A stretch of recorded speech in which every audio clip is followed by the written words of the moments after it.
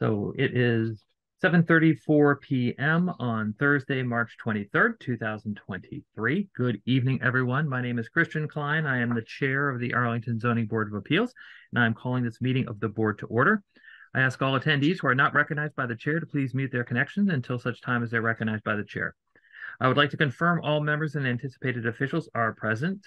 From the Zoning Board of Appeals, Roger DuPont. Here. Patrick Hanlon. Here. Dan Riccadelli. Here. Venkat Hully. Here. Elaine Hoffman. Here. And our newest member, Adam LeBlanc. Here. Great to have you all. Here on behalf of the town, Colleen Ralston, the zoning assistant. Here. Good to have you. And I don't think we have any other town employees with us. Consultants for the board, we have Paul Haverty. Paul, good to have you with us. Good evening, Mr. Chairman. Good evening. And we also have Sean Reardon with us. Sean, good to have Good you. evening. Good evening. And I have not seen Cliff this evening, but I think he may not have been available tonight. I can't recall. And then appearing on behalf of the applicant, we have Paul Feldman. Good evening. Good evening. And joining him from the Measuri companies, we have Jackie Measuri and Paul Measuri. Matt, who's normally with us, is unavailable this evening. And also joining them is Chris Mulhern. Are there any others, Paul? Not this evening. Okay, great. Well, this open meeting of the Arlington Zoning Board of Appeals is being conducted remotely, consistent with an act relative to extending certain state of emergency accommodations signed into law on July 16th, 2022. This act includes an extension until March 31st, 2023 of the remote meeting provisions of Governor Baker's March 12, 2020 to executive order suspending certain provisions of the open meeting law, which suspended the requirement to hold all meetings in a publicly accessible physical location. Public bodies may continue holding meetings remotely without a quorum of the public body physically present at a meeting location, so long as they provide adequate alternative access to remote meetings. Public bodies may meet remotely so long as reasonable public access is afforded so the public can follow along with the deliberations of the meeting. An opportunity for public comment will be provided during the public comment period during each public hearing. For this meeting, the Arlington Zoning Board of Appeals has convened a video conference via the Zoom application with online and telephone access as listed on the agenda posted to the town's website, identifying how the public may join. This meeting is being recorded and it will be broadcast by ACMi. Please be aware that attendees are participating by a variety of means. Some attendees are participating by video conference, others are participating by computer audio or by telephone. Accordingly, please be aware that other folks may be able to see you, your screen name, or another identifier. Please take care to not share personal information. Anything you broadcast may be captured by the recording. We ask you to please maintain decorum during the meeting, including displaying an appropriate background. All supporting materials have been provided. Members of this body are available on this meeting's agenda or on the town's website unless otherwise noted. The public is encouraged to follow along using the posted agenda. As chair, I reserve the right to take items out of order in the interest of promoting an orderly meeting. So this evening on our agenda, we do only have the two items. One is the public participation details, which we have just covered. And item number 2 is docket 3719, which is 1025 Massachusetts Avenue. So returning to the comprehensive permit hearing for the residences at Millbrook. This evening, the board is continuing the comprehensive permit hearing for the residences at Millbrook, the redevelopment of an existing site in the neighborhood office B1 district. The submitted documents are available from the board's website or as an attachment to the posted agenda. At the January hearings, the board heard testimony regarding wetlands and stormwater plans for the property, traffic and transportation issues, and architectural considerations. At the February hearings, the board heard testimony regarding landscape plans, revisions to the civil plans, revisions to the architectural plans, and presentation of the construction management plan.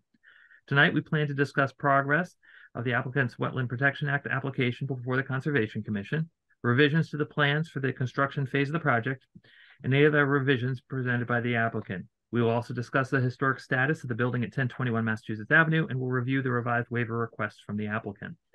After members of the board have had an opportunity to ask their questions of the applicant, the hearing will be open for public comment and questions on the topics discussed this evening. The board is reaching the end of the scheduled hearings for this project. Under state law, as extended by the consent of the applicant, the public hearing phase of this project must conclude before April 30th, 2023. The board will hear public comment at this session on topics related to the materials presented this evening. Comments from the public which do not specifically relate to topics under discussion this evening are important to the board. We request that those comments be submitted by email to the board for their consideration. And at the conclusion of public comment, the board will discuss the plans for the next session with the applicant before a vote to continue this hearing and adjourning for the evening.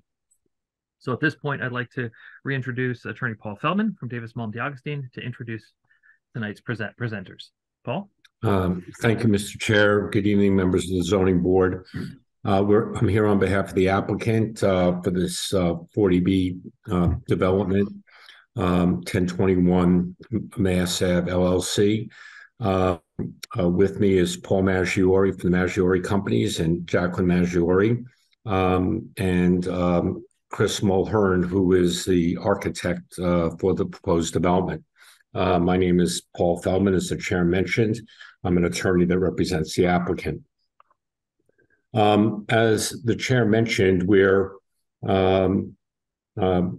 coming to the end of a series of public hearings that have been, I think, very productive and comprehensive. And tonight we have a few things on our agenda to close out the presentation by the applicant. The three things we'd like to do tonight is the chair requested at our last hearing that we present the sustainability materials that we filed with the board a few weeks back. So Chris Mulhern, the project's architect, will do that. The second thing is that there are some slight changes to the floor plans that we would like to present. They're in response to comments made by the third-party review architect, specifically addressing a second means of egress from the second floor patio area and a couple other things that Chris Mulhern will present. The final thing we'd like to do tonight is at our last hearing, the chair mentioned that he was going to make an effort to start to pull together a list of subjects that would be potential conditions to the permit. The chair emailed me the list that he had prepared. We've been through the list. We've picked up a few other items that, from our notes, we understood the board was interested in considering for conditions.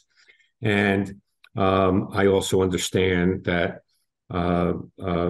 Haverty is working on a proposed decision to be presented potentially next meeting. And so I thought it made some sense that I put together a quick, comprehensive rework of the list that I've gotten of proposed conditions, and we could quickly walk through them, each of them tonight, so Mr. Haverty could hear both from the applicant and the zoning board what it is that we're trying to accomplish with the condition and give him guidance on these specific conditions. I'm not suggesting that these conditions are a conclusive list. I know that the board has issued comprehensive permits in the town previously, and there's probably, I'll call them standard conditions, or some conditions that, even though they may not be mentioned on this list, may appear in a draft decision. But the idea was to sort of focus on the project-specific items that everyone we've been keeping note of, and I think the board has been keeping note of. So that's what we have for tonight. And with that, I'll turn it over to Chris Mulhern. And Chris, I'll leave it up to you if you want to present sustainability, or if you want to present the small changes that were made since we were here last. Thanks, Paul. Mr. Chairman, Chris Mulhern for Harrison Mulhern Architects. If I can share my screen. You should be able to do so. I think we'll start with the sustainability document. This is a document that we filed with the board, I think 2.5 weeks ago, and I'm not going to go through each and every line item of it, but I want to just give you the overview and the flavor of what we're attempting to do with this project. And there are a number of categories here to talk about. First of all, with respect to location and transportation, this project is on a major arterial route. It's connected by bus service to commuter rail and to the Red Line at Harvard Station. There are resources within walking distance for food and drugstores and the playgrounds and the other community amenities that make a project viable. The 5-story height that we're proposing allows a higher density on a smaller footprint. We have parking spaces, 1 per unit. We have EV charging stations in the garage for 11 cars with the potential to go to 100% EVs going forward. As far as the site goes, we're going to be doing pollution prevention during construction with barriers to prevent runoff from the site. We're going to be making significant changes in the property to the point where the stormwater generated by the impervious cover is all treated on the site instead of flowing off the site as it does now. As we've talked about in previous meetings, the rear of the site will be developed as a native species urban garden, if you will, with lots of new tree seedlings, and sustainable habitat for birds and small animals. We also have a raised plaza on the 2nd floor, which provides an outdoor green space and reduces the heat island effect, as does the white reflective roof on the building. As far as water goes, we have drought-tolerant native plants in the proposed landscape plan. We'll be using limited water in both the ground-level plant material and the plaza-level plant material. And we'll be monitoring the water consumption unit by unit so that residents can be mindful of what they're doing in terms of water use. The building design will be an all-electric building for domestic heating and cooling, domestic hot water. We do have to bring a gas service into the building because the standby power requirements for the elevator require that the elevator be operational for 2 hours after a power shut off, and we haven't figured out a way to do that with batteries at this point. So we will have a gas-fired generator on the roof, and I'll come back to that when we get to the plan changes. The building itself will be designed to meet the stretch energy code, the newly enacted stretch energy code, which is now in the Department of Energy Resources under a rule called 225 CMR Chapter 23. We'll be using one of the 3 methods for compliance on that. It will be the building envelope will be evaluated during the design to ensure that the overall U value of the building, comprehensive U value, meets the requirements of the code. There will be continuous insulation on the exterior of the building. There will be a continuous air vapor barrier at the perimeter of the building. Steps will be taken to minimize the amount of bridging and the amount of energy transfer through elements of the exterior of the building. It'll be a heat pump-based system with individual control unit by unit. The unit's appliances will be Energy Star rated, and the performance of the building will be evaluated by a HERS rater before the units come online.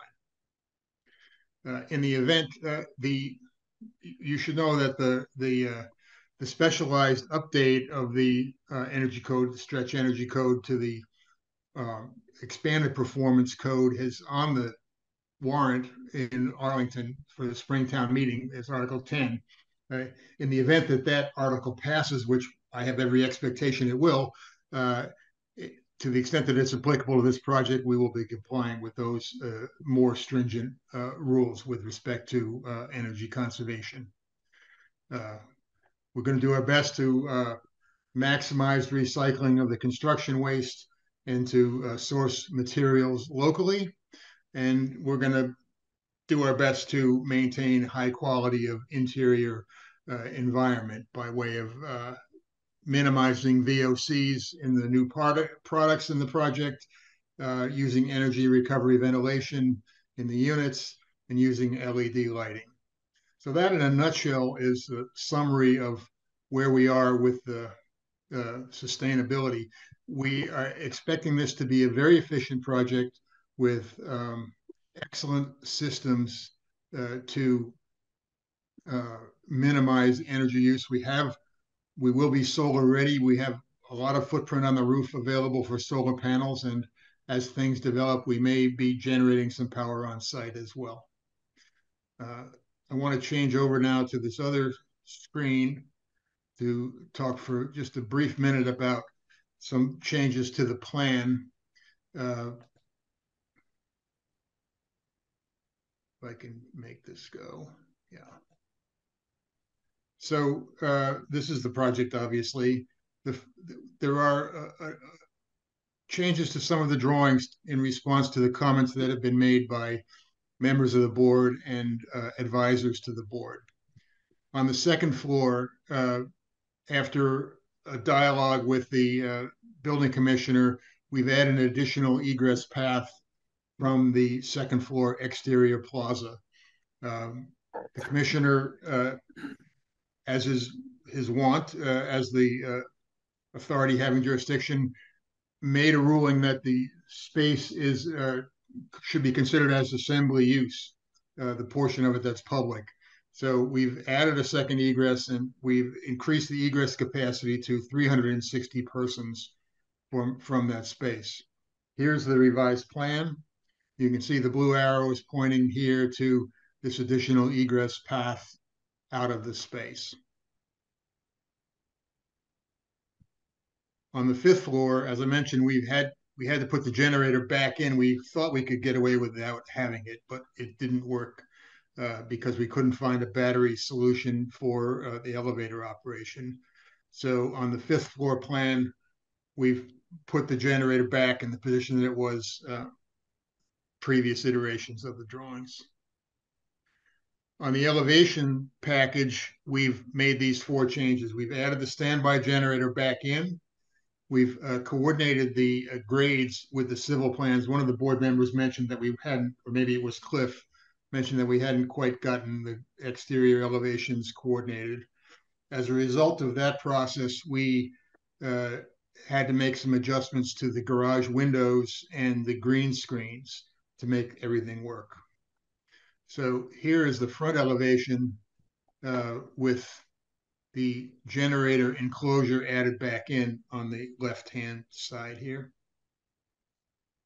This is the left side elevation with the generator enclosure at the top, the fence and gate at the back of the building, and then revised grade line for the ground plane here. The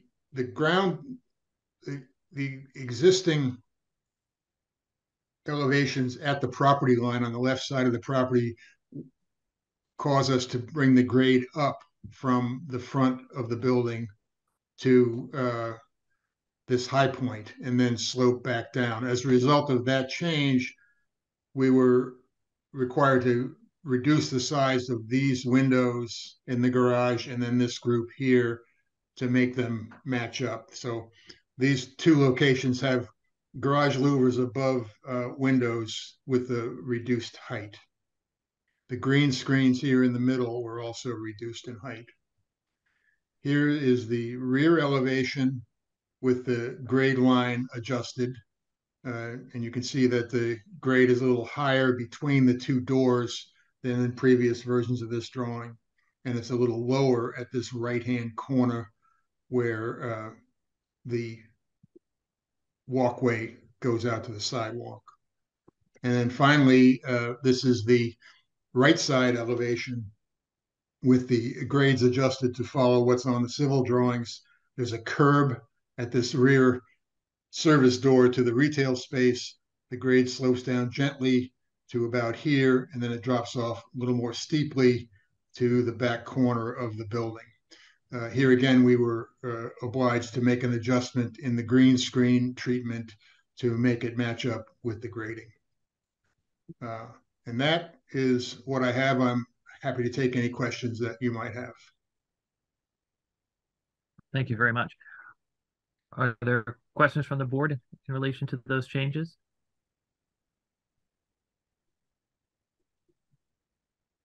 Do not see any. Mr. Chair. Mr. Riccadelli. Yeah, I have just two questions I jotted down during that presentation. So for the generator, it looked like on the elevation, I think you mentioned it, but that would still have a screen around That's it, right? correct. It's a drawing with a 10-foot high screen. We don't know exactly what generators can be required, but typically they have an acoustic enclosure and have a raised base, a skid base. And so we're hoping it can be a little shorter than this, but we're not quite sure yet. But you would be proposing an acoustic enclosure for that. Mm-hmm. Okay. And the last question, if I could, Mr. Chair. Please. You mentioned that the building is all electric, with the exception of the generator, but I seem to remember that there was gas to the retail. Is that still the case, or has that been removed? We'll have a feed to that retail space just to keep the flexibility. Certain types of retail have exemptions to even in all electric buildings. Sure. But at this point, we really have no idea what that tenancy is going to look like. Okay, thank you very much. Thank you. Are there other questions from the board? Mr. Chair, I had one question. Mr. Holly, please. This is a podium building, correct? Yes, sir. There was no mention of the separation insulation requirement there between the podium and the residential. I know one of the pathways has a stricter rule on that based on the latest stretch code. Yeah, we're planning at this point to condition the garage to a low continuous temperature. So there will be a heating system in the garage, and there will be a thermal barrier between the garage and the residential spaces above. Exactly what that looks like, I just don't know yet, but there is a requirement that there be thermal insulation between the two uses, the garage use and the residential use above. Okay. Because there are some on one of the elevations you had these decorative screens that it's not a insulated glazing, right? Not all of the garages. So these screen elements here are applied to the surface. Okay. Right. They don't go through the wall, excepting the anchorage. Okay.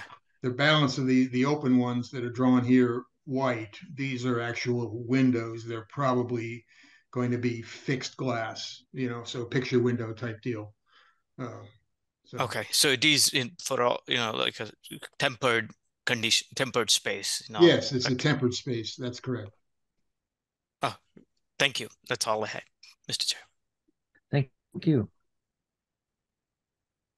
Other questions from the board?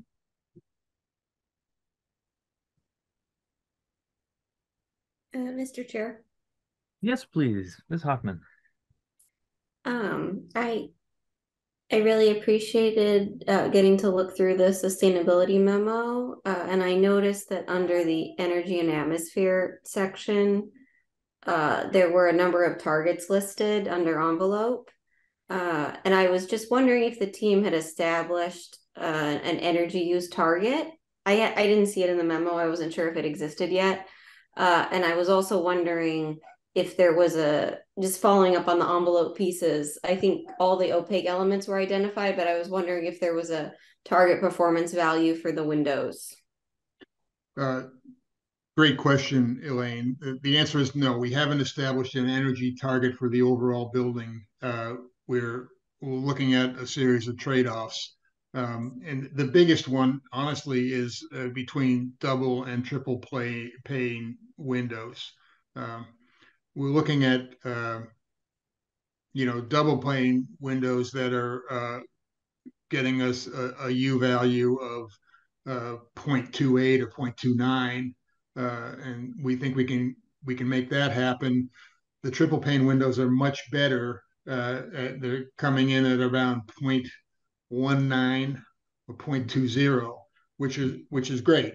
The question is, and the design piece that will happen over the next phases of this project are trading off the window piece against the exterior envelope and the wall U values, and that comprehensive study has not been done yet.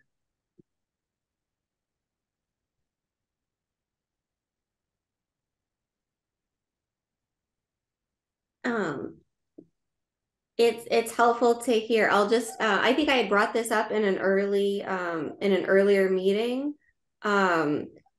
but if it's always helpful to also look at the embodied carbon of the windows alongside their performance value. And so I just wanted to raise that since it didn't appear under the materials and resources section. I think even if a life cycle assessment isn't being conducted, it's always useful to compare product EPDs.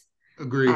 But anyway, I thank the team for sharing the memo to highlight everything that you're doing on this project. And thanks for your input, Elaine. Was there anything further? Oh, okay. Unless there's any other questions from the board. I was going to suggest, if we could, to move on to sort of an update on where things stand with the Conservation Commission. I know Chuck Cherone is here. He's the vice chair of the Conservation Commission. So I just wanted to, in case he needs the rest of his evening back, just to, if we could go over how things went with the hearing in April with the Conservation Commission, and then sort of what the next steps are. Thank you, Chair Klein. I'm Chuck Cherone. I'm Vice Chair of the Arlington Conservation Commission. And the Conservation Commission had its first meeting on March 16th. And we had a good discussion, but we continued that meeting till the 13th and scheduled a site visit for this Monday. And we also posted that meeting. And so it's a public meeting, and if some of the committee, the ZBA, wants to come to this meeting at 5:30, you're welcome to join us. And I think they're going to return to our meeting, if I have the dates right, on the 20th. So April 20th will be our second meeting, and that's when we're going to consider what we've seen on the site visit and discuss what we asked for, as noticed at least in the presentation when they were here at our first meeting. So that's the schedule coming up. Really just kind of the intro and then a site visit. So yeah, I actually think that we're coming back on the 13th, and so we have the availability of the 20th if we have to, because we're trying to coordinate that the Concom's work be completed prior to April 30th. So I got to double check that, Chuck, but I think we are coming back on the 13th. Yeah, we continue to April 13th. That's right. Okay. And then we have if necessary, we could come back the following week to wrap things. Which would be the 20th, right? Exactly. Or the following meeting. Yes, that's. Yeah. And so the expectation is that if an order of conditions issues under the State Wetlands Protection Act, it's going to contain a lot of standard conditions and perhaps some special conditions. that I'm sure the ZBA is going to want to include and conform in connection with the local bylaw order of conditions. So we're trying to stay coordinated as we committed to both boards some time ago. Great. I think that's possible. It sounds like if depending on the very next meeting, if things come together at that meeting, I think that schedule works. Thank you. Mm-hmm. Thank you. Mr. Chairman? Yes, sir. I have a question. If this goes to the 20th, or I'm trying to draw a distinction in my mind between the Conservation Commission coming to its conclusion and actually having all of the conditions written and ready to go so that we can immediately deal with them. And I'm wondering if the space between whenever the Conservation Commission sort of gets to its end to when it actually has all the conditions written, maybe that's the same time, but trying to understand what gap there'll be, because we'll be under a very tight deadline to respond if there are any questions and so forth, because we go into hibernation as soon as the hearing is closed and we're in deliberation. So I guess the question is really, do you expect as of that final date on the 20th, say, to have all of the conditions finalized so that we can just react to them? Or will there still be work to do to get it papered so that it's ready to go? So for the Conservation Commission, I believe after the meeting on the 13th, we're going to work with a group to put our conditions together and then present them to the Conservation Commission to be approved. So that for us should finalize the hearing on the 20th. So we should be able to finalize it on that day. This is the plan. This is what we're hoping to do if everything works out. Yeah, so hopefully there's no hiccups in the system. Great, thank you.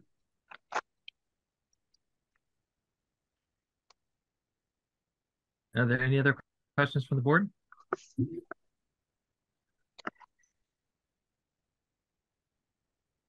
Okay, seeing none. Chuck, thank you so much. Appreciate your joining us this evening. I did have a question about some of the February 17th. Are you guys going to discuss not just the architecturals, but some of the outside elements? And one I wanted to bring up was about the fence. And I guess there was a comment in here how they might not meet the performance standards of the riverfront area. And it seemed like they weren't going to allow habitat movement. So I just want the applicant to understand that if the fence prevents that and there's segmentation within the habitat area, I mean, you're going to have this beautiful urban forest, but from what I read, it sounded like you're going to isolate it and prevent anything from getting in to enjoy it. I'm not talking about humans. I'm talking about the wildlife. So, Mr. Chairman, there's going to be a gap. There's going to be a gap of at least 4 inches, and we'll if we have to modify that by working with the compensator to allow for movement. That was always anticipated and is built into it, and we'll clear that up with the Conservation Commission at its next hearing as well. Okay, great. I just wanted to clear that up so it wasn't hanging out there. Yeah. All right, I appreciate the time. Thank you. Thank you.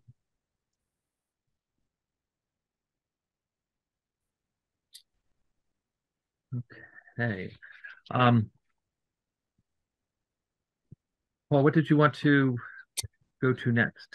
Well, what it may be feel a little cumbersome, but I think it would be very beneficial for us to sort of walk through with the board the different subject matters of the various conditions, so we could see, where we have a meeting of the minds, where we may not have a meeting of the minds, and we could have some feedback, so that the person charged with doing a draft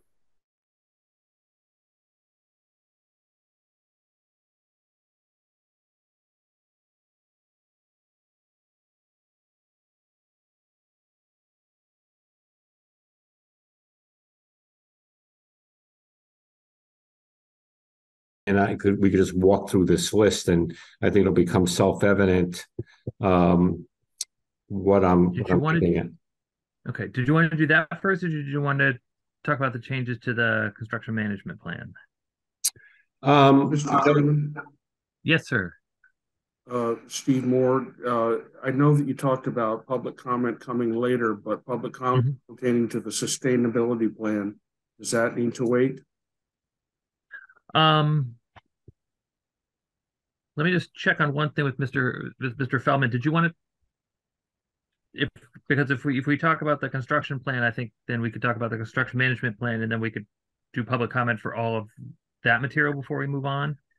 But I wasn't sure if you wanted to do the construction management now. Well, I think that we weren't intending to present the plan other than to report on what we've done in connection with that plan, because we still wanted to get the feedback from the town engineer. Our expectation is, if hopefully we're going to reach a meeting of the minds with the town officials on the construction management plan, and then we would present the plan as vetted with town officials to the ZBA. So you've already seen the construction management plan, and just to finish the subject. So we, after presenting it to the zoning board and getting the feedback of Sean Reardon from Tetra Tech, which we greatly appreciated, we then reached out to the various town departments that have jurisdiction and will ultimately have to agree with construction management. And it was basically the town engineer, the building inspector. We had a meeting of department members with Mr. Reardon, and if I remember correctly, Mr. Klein, you attended, and got feedback from everyone. And one of the biggest takeaways that the town engineer requested of us is, we had planned for our construction management plan, had planned for the public right of way to be disrupted and closed for a period of about 18 months. And the town engineer felt that that was a very, very long time, and really wanted that time period studied, and really wanted to understand and feel like we justified the need.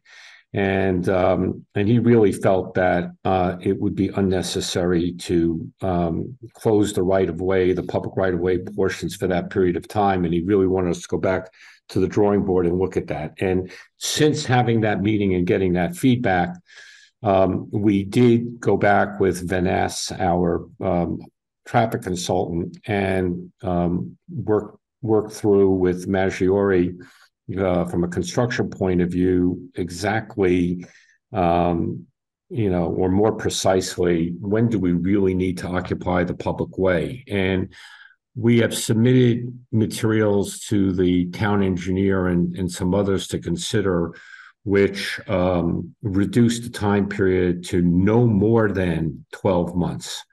And the reason why I say no more than 12 months is that the anticipation is that all of the initial site work, the clearing of the site, the demo, the preparation of the grade, the installation of the foundation, up through the pouring of the slab of the garage level, that can be accomplished without occupancy of any portion of the public way totally based on the boundaries of the private property. And it would be only after that point, which we anticipate is about a 3-month process, when we would begin to erect steel and get the podium going, that we would, for deliveries and other reasons, need to occupy the public way. And then when we look through the time period to complete the construction and the exterior of the building, and when we felt confident that we can return the public way, rebuild the sidewalk, we're rebuilding the sidewalk, the entire from lot line to lot line.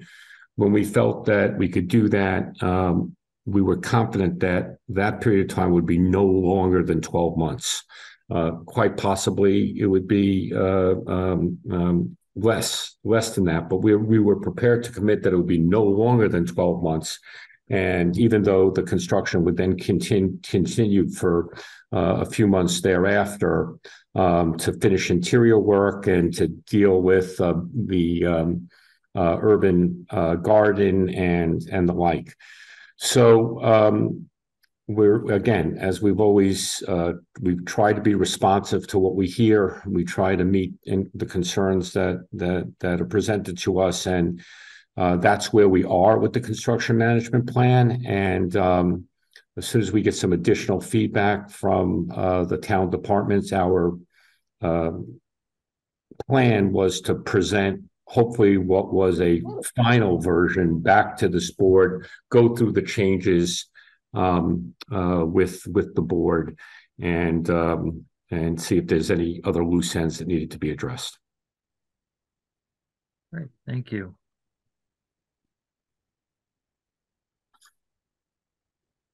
Okay, so we should we'll need to go ahead and make sure that we schedule that meeting before too long to review with engineering. There was one other topic before we move on to public comment and discussion of waivers and possible conditions. And that has to do with the historic status of the building at 1021 Massachusetts Avenue. So this is the town maintains a register of historically significant buildings, of which 1021 Massachusetts Avenue is part. 1025 Massachusetts Avenue is not.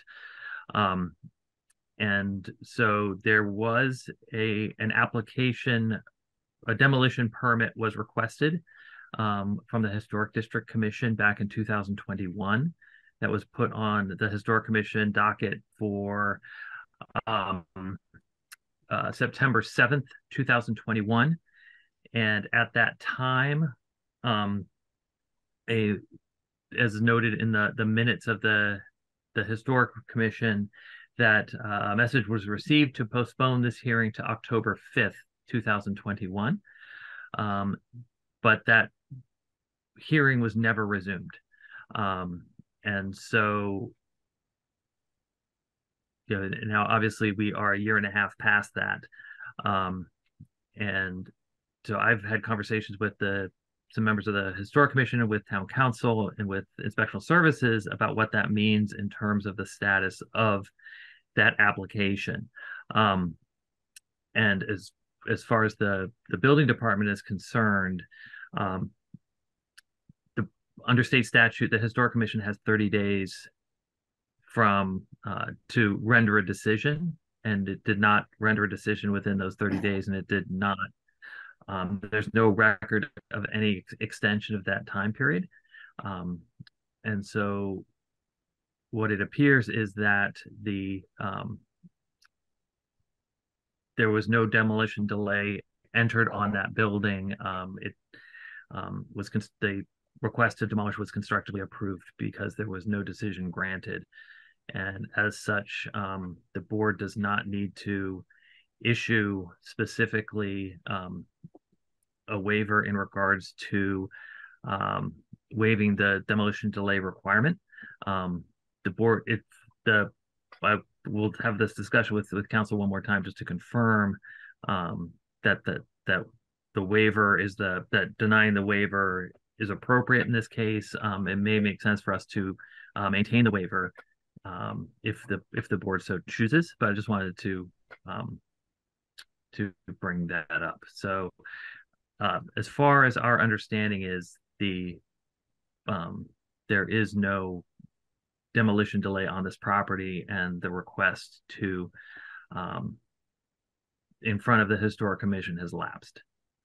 And so that's my I would concur with that analysis. And, you know, again, being a lawyer, I like to do belts and suspenders. I would still ask the board to waive, because I want to give some confidence to the community that we did look at the historic record that the town has for 1021 Mass Ave. And, you know, it's on your inventory list, and there's some records, and there are two drivers that, having done this and in other communities, and it's the same situation in Arlington, there are two drivers that historic looks at. One is architectural features. Is there something unique about the structure, architecturally, historically, that there should be a delay in demolition to give an opportunity for preservation? The other is the site itself been the subject of important historic moments in the history of our nation, or the history of the community. And when we looked at the records of 1021 to try to get a better understanding of why the town listed it on its historic inventory, what we found was that there was no architectural historic architectural features that were identified. That section of the form was completely left blank. I asked Mr. Mulhern, and he could speak to it as an architect familiar with this stuff. When he looks at that structure, is there something that's unique or something that would give rise to him with his eye for preservation purposes? He indicated, no, it's definitely not the case. It's a fairly standard building type. It just was built in like 1875, but it's from an architectural point of view, there's no historic features of any significance.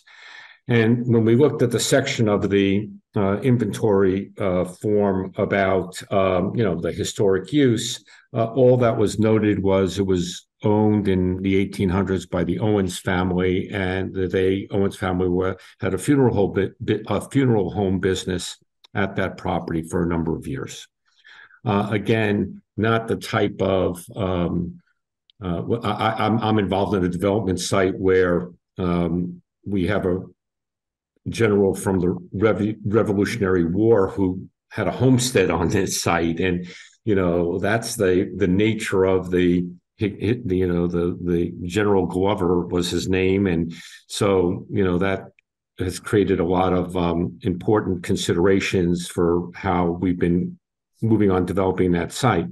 So I want to give some comfort to the community that while this property shows up on the inventory for the town, I'm presuming it is merely because it happens to have been built in the late 1800s.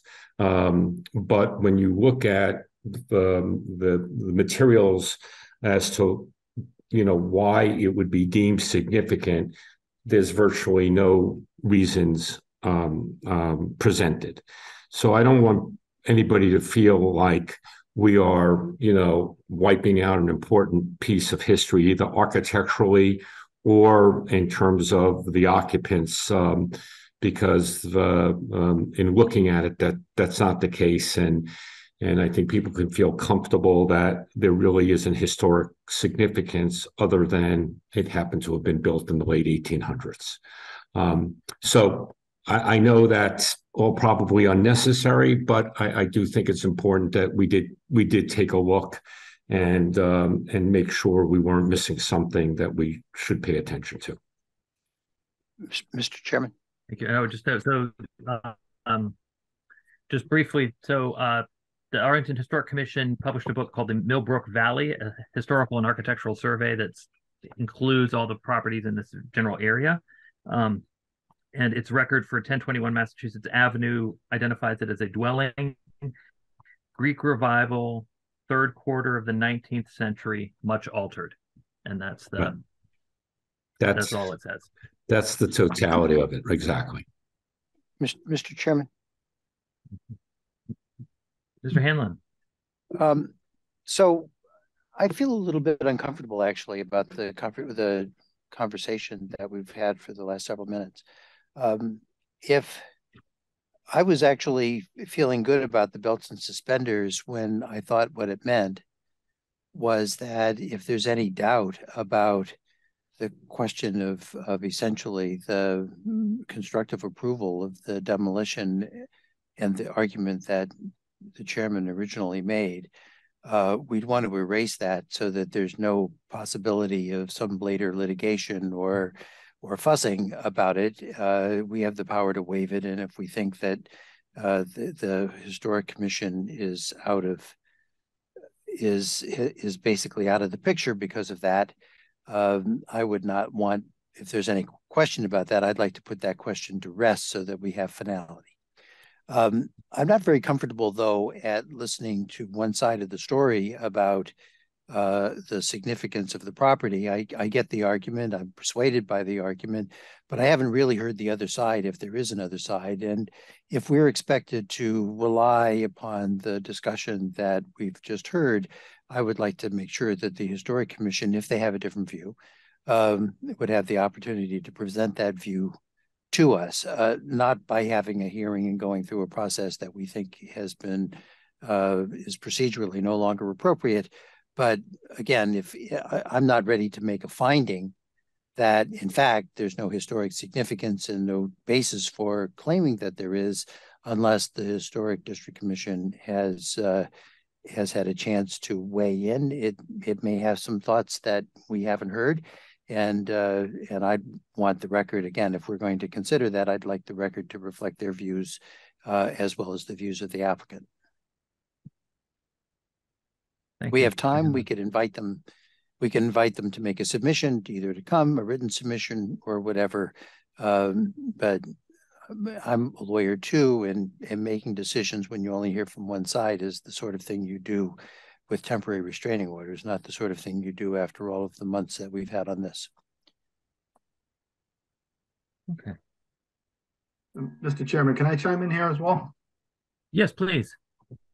I just wanted to clarify that what this board would be doing in this circumstance would not be to waive the requirements under the historic district.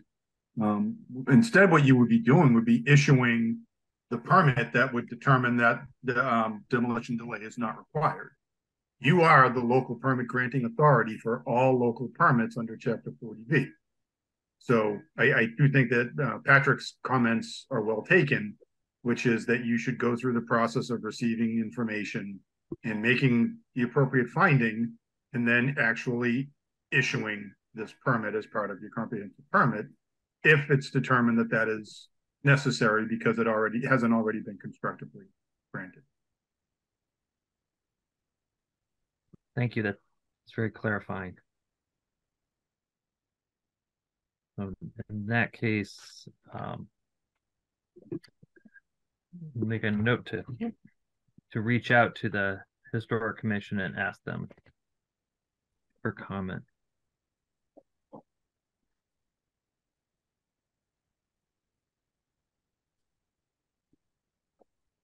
And just for the record, what I was reporting to the zoning board was materials, was from reviewing materials that were on file with the Historic Commission about this property. And there was nothing listed of architectural significance. And I mentioned what was listed about the historic occupants. That I obtained that information by looking at the records of the file of the Historic Commission.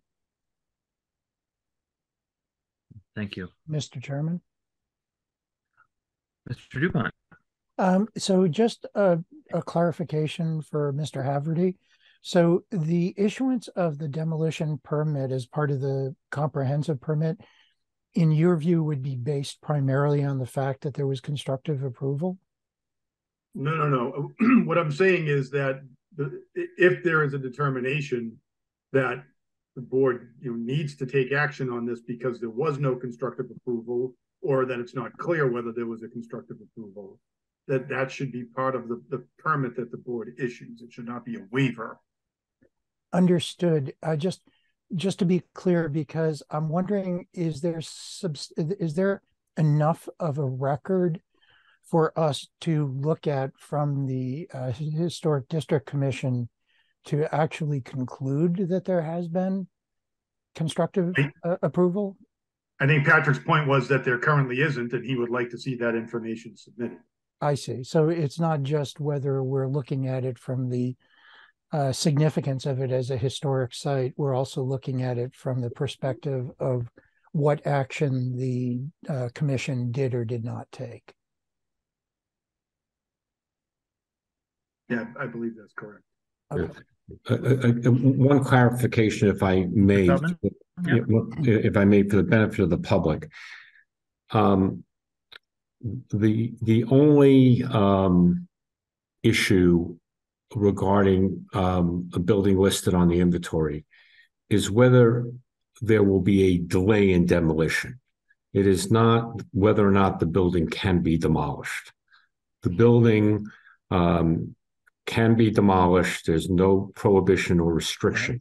The question is there a delay so that there is an opportunity for others, members of the town or other interested parties, to try to determine if there is a basis to preserve the building and they want to go through either the town or the third party wants to go through the time and expense of preservation. So when we talk about issuing a demolition permit, that's not exactly the issue. The issue is whether or not there is a need to wait up to 9 months to delay demolition. And it's the demolition delay that we're asking this board to determine is not necessary in this case. So I don't want people to think that you guys have the power to say this building can't be demolished. That's not the issue. Right. Mr. Chairman. Mr. Hanlon? So one of the things that is sort of odd in this context is that we're discussing about the significance of an action a year and a half ago as to whether or not to delay this for 9 months. And of course, it's been delayed for 9 months. It's been delayed for more than 9 months. Now, not necessarily under a circumstance that's giving rise to other people to just try to figure out whether there's a reason for preserving it. So maybe that doesn't count, but I'd like to have some understanding about what the significance is of worrying about an action a year and a half ago on whether there should be a demolition delay of 9 months.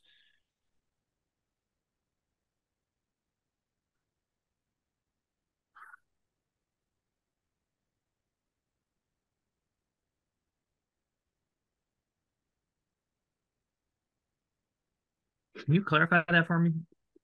I just understand what you're saying. I'm sorry. I'm just saying that there's already, if the Historic District Commission had heard the case on October 5th and had decided that yes, there should be a demolition delay, that would have expired 6 months ago. Right. And so in some ways, from one way of looking at it is that it's moot, that in effect there's been a delay of that and a lot longer. And what's the significance of that? And I see that there's a potential distinction, but it does make me feel odd about dealing with sort of ex post facto with the delay that had they granted it, it would have already expired by now.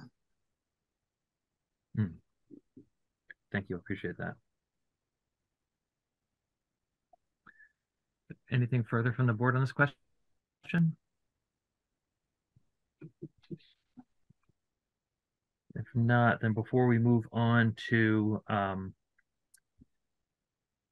the review of the requested waivers and the review of potential conditions, per Mr. Moore's comment, I think it is valuable to do to hold public comment at this time of the hearing.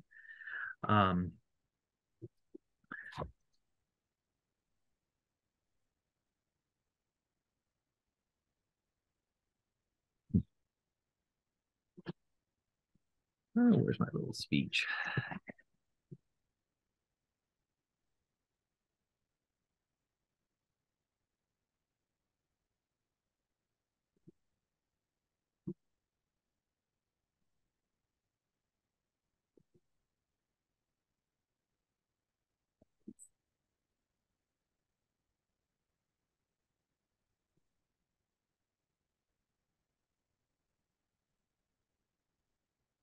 There.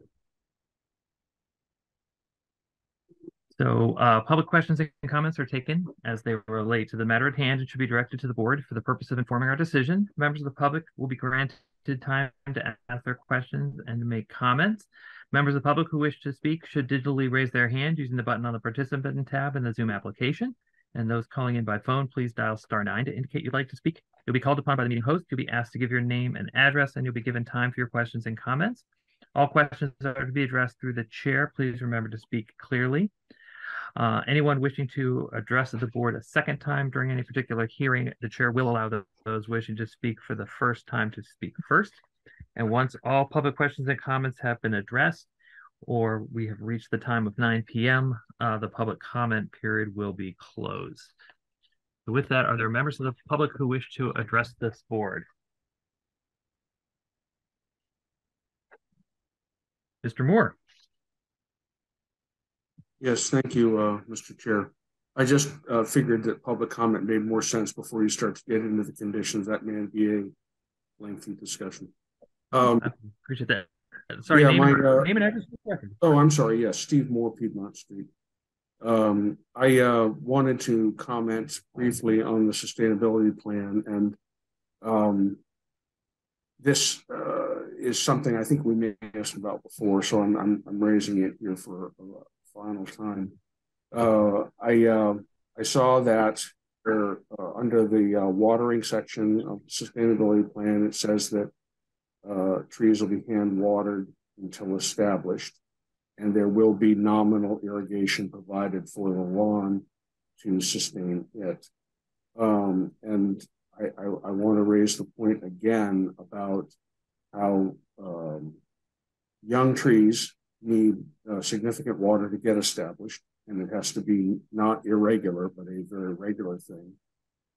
Further, adult trees, particularly in conditions of drought, even with drought-tolerant species, conditions like occurred over the last summer, adult trees will stress out and decline and perhaps even die if not watered. And I would like to again bring up the issue of irrigation of the trees, both in front of the building, which has been expanded, and behind the building in what is now going to be kind of an urban forest idea of the installation of an irrigation system. Could the applicant comment on that? Thank you, Mr. Moore. Mr. Mulhern? Mr. Chairman, Mr. Moore, we are planning to install irrigation both in front of the building and in back of the building. And the goal is to find that right balance between the use of the water resource and keeping the plant material alive.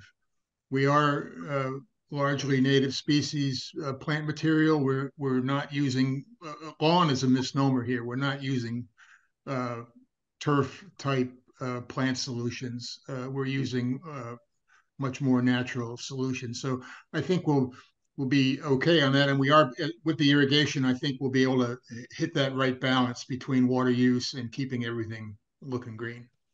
Yeah, let me just add, because Matt Maggiore has spoken to this issue both at CONCOM and previously during the ZBA.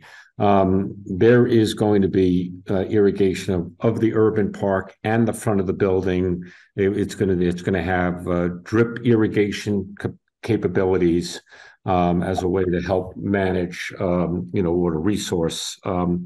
It's not like sprinkler head, just sprinkling water that evaporates. The idea is to use a drip irrigation system. And when we get to the conditions part, it happens to be under the topic of landscaping. It happens to specifically remind everyone irrigation provided.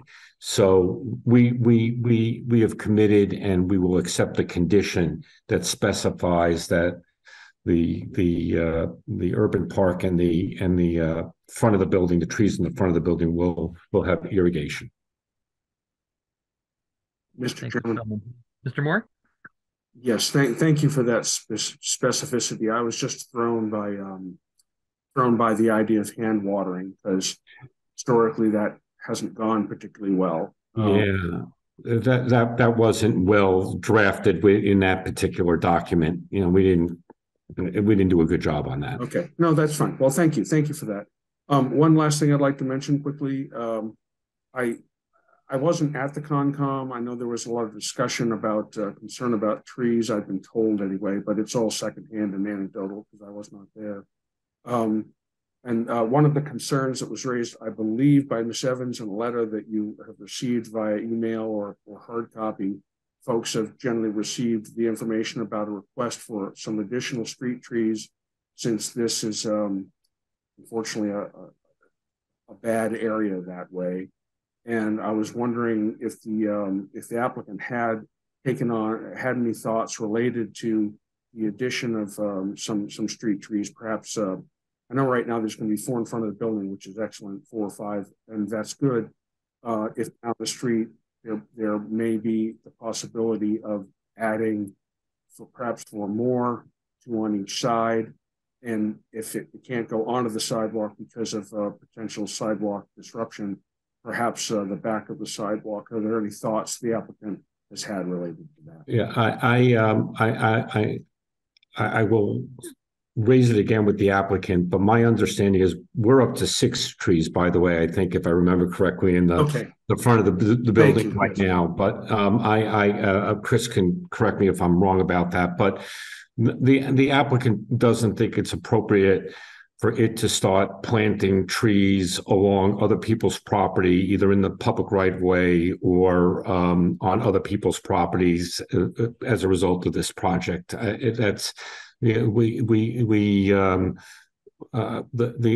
applicant feels like it's trying to go above and beyond to address what everyone is trying to accomplish with this site and this redevelopment and the important resource of trees. And I don't think it has an intent to start planting trees along Massachusetts Avenue on either other people's property or in the right of way, which really should be the responsibility of the municipality. So I'll revisit it, but that was my understanding.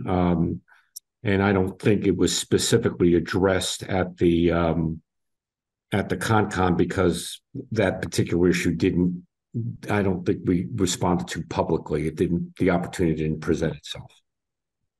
Paul, just to clarify, we have 5 street trees across the front. There's 3 here and then 3 on the other side, 2 flanking the entrance there. So I should have relied on Mr. Moore knowing how many trees were going in.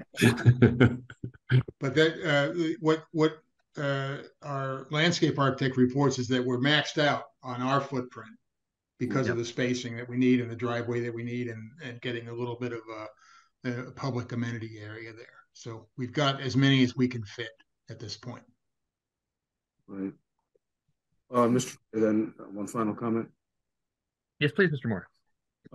Yeah, thank you for that. I appreciate the consideration of it. I'm just thinking that with all the concern about the tree loss, particularly of the large mature ones that have to come down to build this building, because there's some very large mature ones that are not compensated by new plantings for about 30, 35 years, that this might be one way to alleviate some of the concern that you're getting from the public on that. Almost a goodwill offer. That's all I'm saying, sir. I appreciate it, Mr. Moore, and I'll report to Matt Masciori that this subject came up tonight. Thank you. Thank you so much. Thank you, Mr. Moore. Thank you, Mr. Feldman. Are there other members of the public who wish to address the board?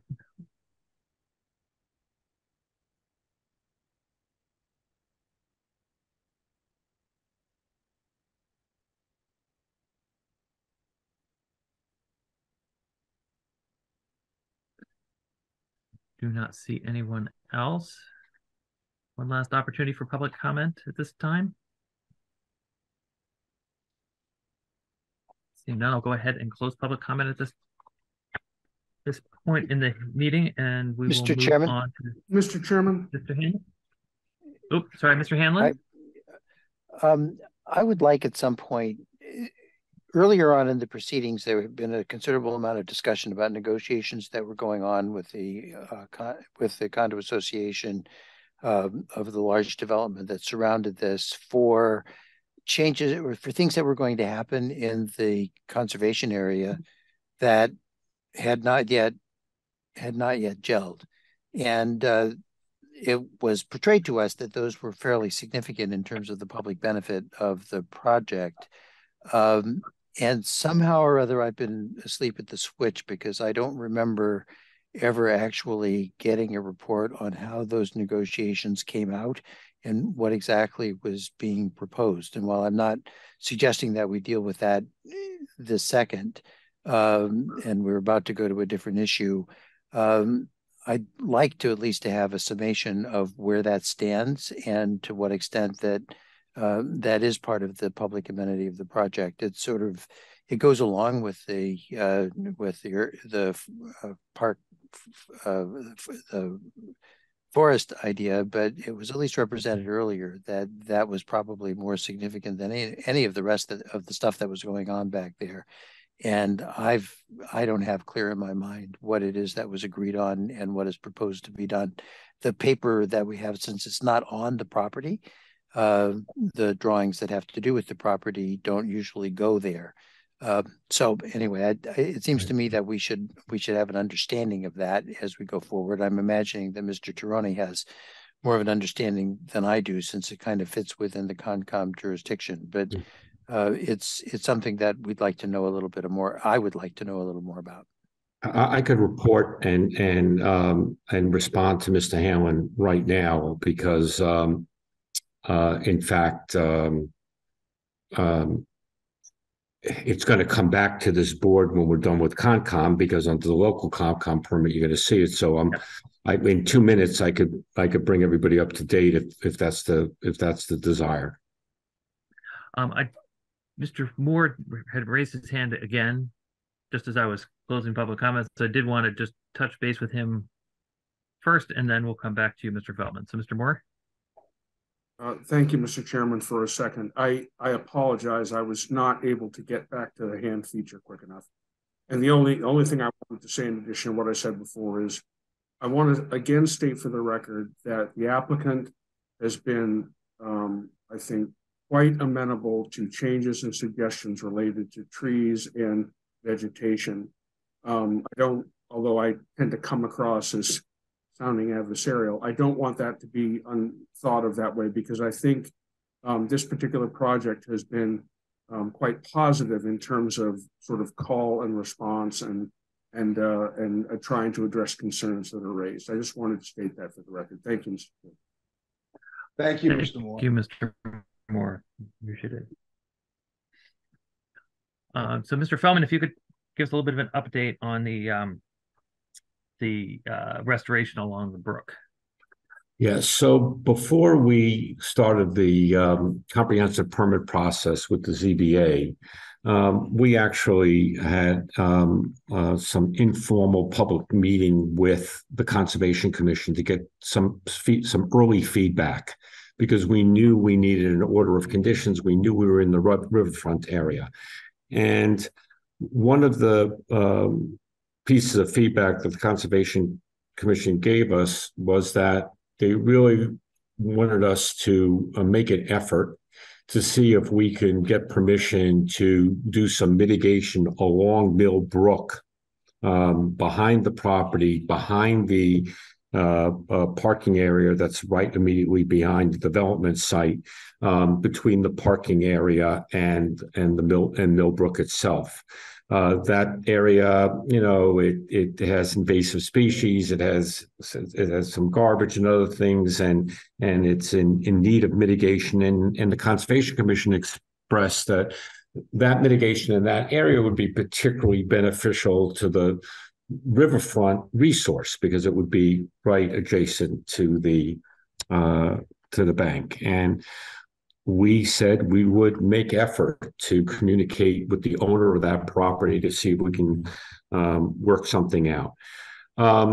Months went by in our efforts to reach the Millbrook condominium and make some progress, but Matt Maggiore is a pretty tenacious guy, and he didn't let go, and he worked at it. And I could say to this board, and as I said to the Conservation Commission, we have fully negotiated an access agreement with the Millbrook condominium trustees that control the common area that includes this piece of land, to allow us to come onto the property to undertake a restorative program. And our landscape architect, in connection with the order of conditions filing, has a planting plan for this quote unquote off-site location on the Millbrook condominium, which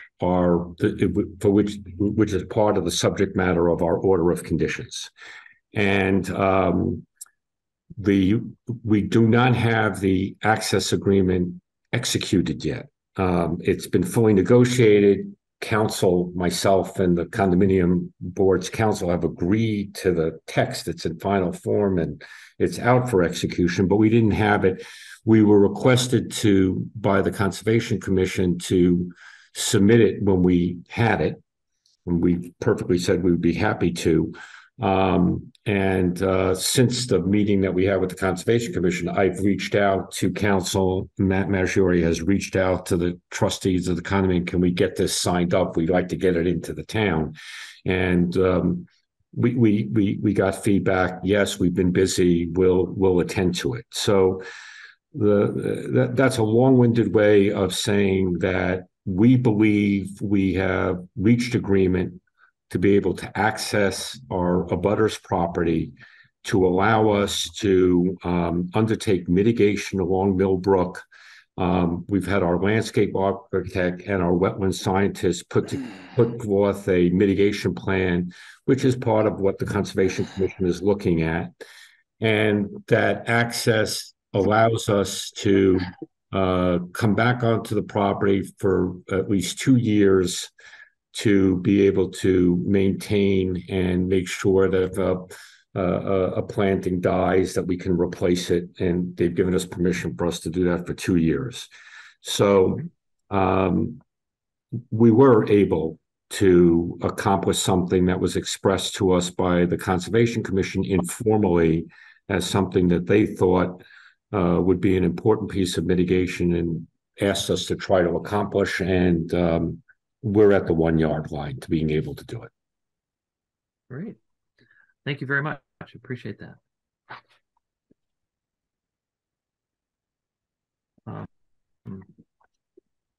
So then with that, does it make, Mr. Feldman, does it make more sense to you to review the waiver list first or talk about the potential conditions first? I think we should just run through the conditions first, if it's okay. I'd really like to. I think you'll get what I'm trying to accomplish. So if it's okay, I'll share my screen. You tell me if I did it correctly. I'm not usually a big screen sharer, but do you see this Word document right here? We do. Okay.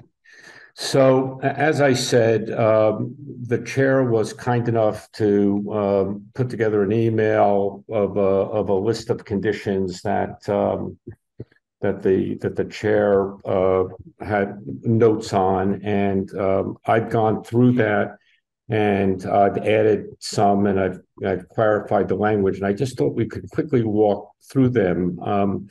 So the subject matters are, as presented here, is that there was a condition that was contemplated regarding sustainability, and the commitments that we have made as the applicant that could be presented in the form of a condition that we're acknowledging is agreeable to us is that it's an all-electric building except backup power generator. Mr. Klein had the stretch code reference. You know, we went through that tonight. The applicable stretch code we're going to comply with.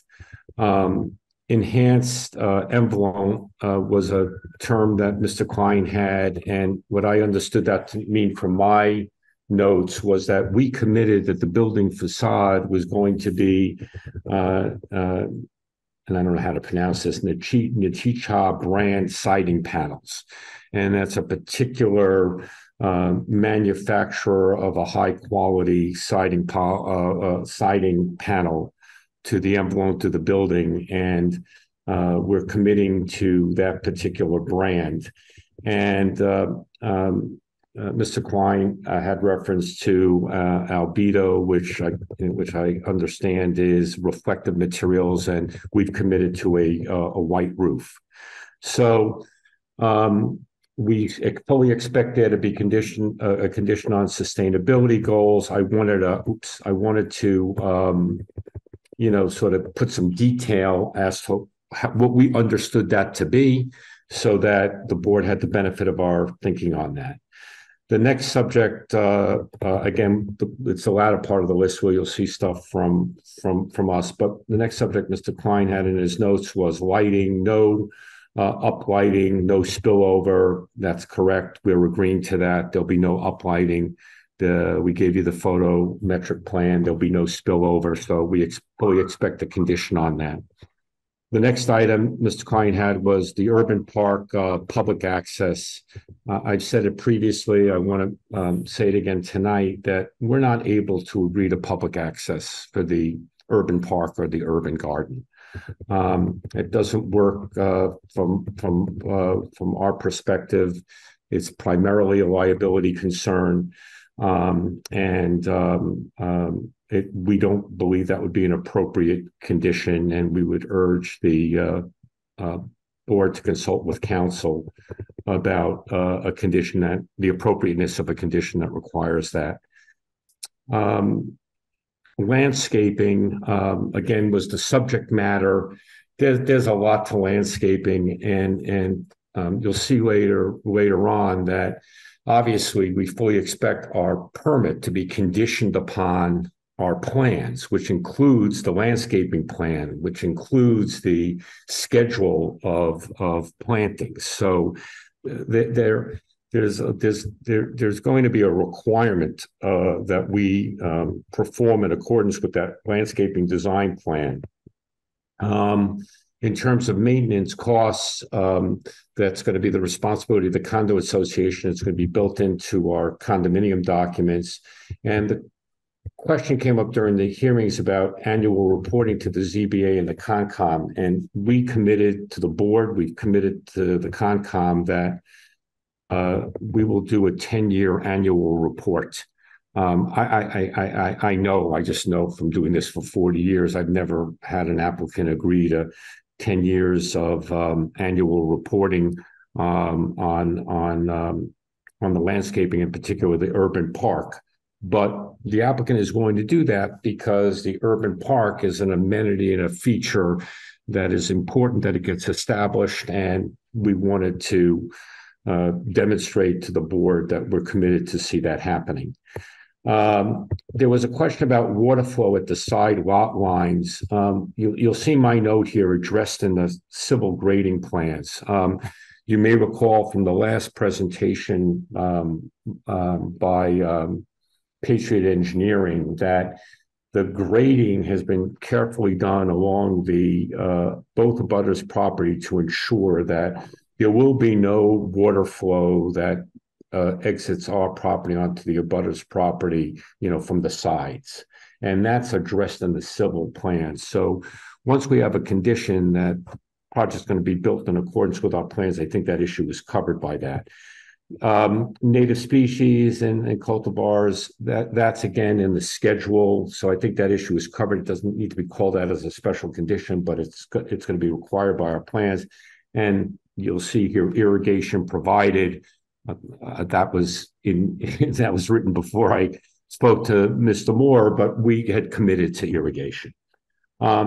The next topic was bike parking, lift assist above floor storage. I have a question mark. We didn't exactly know what was meant by that comment. So one of the feedbacks when we're done going through this that we'd like from the board is what that's referring to. Fencing, less opaque, gap below for animals. Yes, there will be a gap below for animals, no question about that. But on the issue of less opaque, the applicant has presented a white vinyl fence with a wood grain. We talked about this with the applicant, and this is one where alternatively, if the board would prefer a cedar fence with, planks that have some spacing between them, because it says less opaque, meaning you don't want to just see this solid fencing, that the applicant is open to doing a cedar fence instead of what was presented. So we just need some feedback, and once we get some feedback, then we'll spec it accordingly onto the plans, and then that issue will be addressed. Cliff was the one who brought up, should there be an amenity for younger residents? There's no proposed on-site, play area. We don't think there's room on the site. Our landscape architect, and our wetland scientist wants to preserve what they've designed in the urban garden, the way it's been designed, because it's really for habitat purposes. And I've made the point to the board previously that we presented a fiscal impact study, and the expected number of children from small children up to 12th grade is only at any one time expected to be 6 in the entire development. So to create some kind of on-site amenity that would likely be barely used and have that, interfere with the whole environmental mitigation that we're trying to accomplish. We don't have it proposed, and we would respectfully request that it's just not necessary. Paving in a pervious versus impervious and directing surface flow toward the plantings, that's all been addressed on the civil plans. It's been addressed on the landscape drawings. So again, I think referencing the plans takes care of this issue. If there's some language that the board wants its attorney to call out, we could figure that out.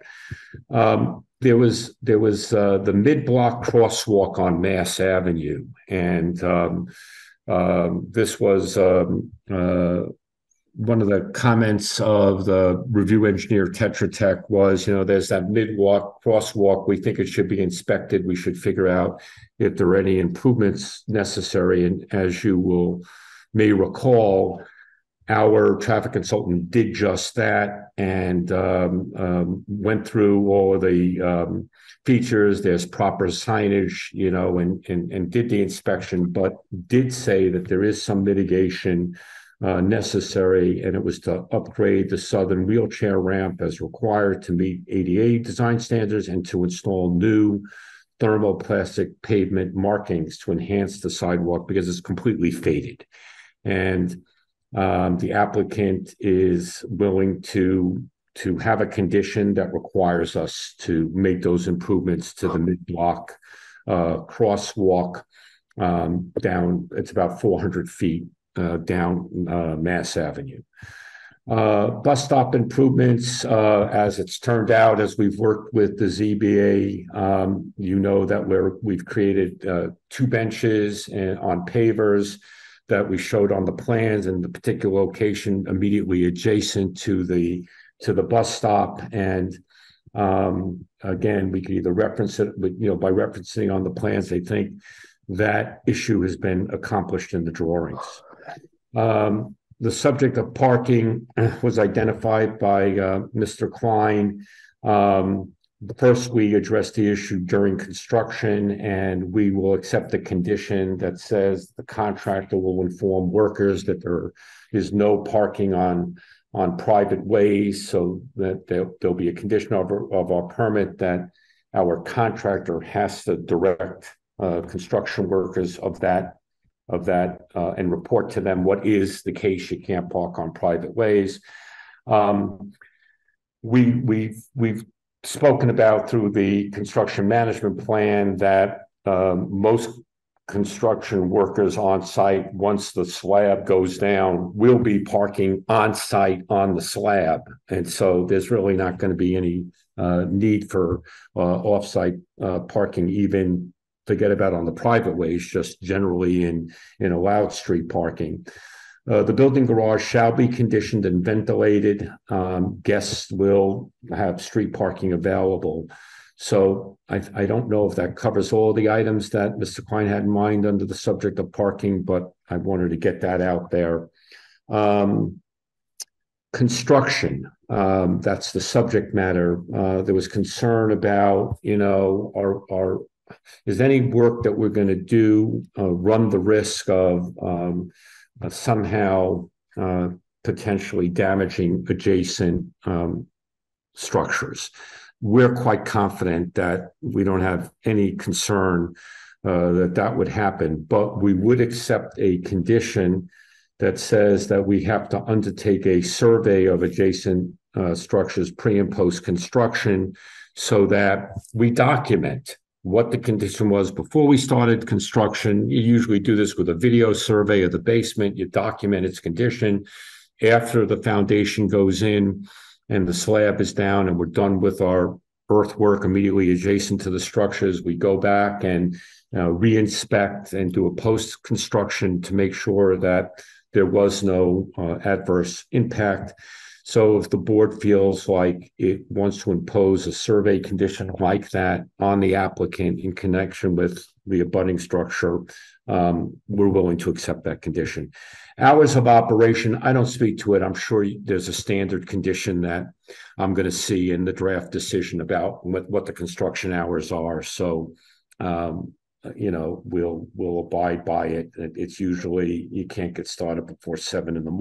and you have to end, I don't know what time at night, and there's some construction that can be happening on a Saturday, not on a Sunday, but I'm sure you guys have that in your permit.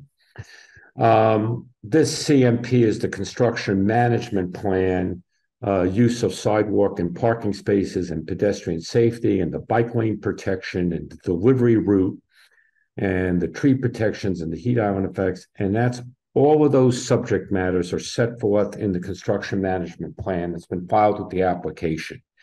Our anticipation is that, as I reported to the board, when we have a meeting of the minds, hopefully we'll get there quickly. When we have a meeting of the minds with the other town departments, we are going to then present the revised construction management plan. You'll see later on in this list. We fully expect that to be an exhibit to our permit, which is going to require us to conform to what's set forth in the construction management plan, which addresses all of these subjects. So whether or not it has to get written up as a big condition, I think what the decision is going to need to say is the applicant shall perform its construction in accordance with the construction management plan attached here to as exhibit blank, because the plan lays out detail on all of those. Conservation, the riverfront zone, the storage in the resource areas, and Conservation Commission comments and mitigation changes.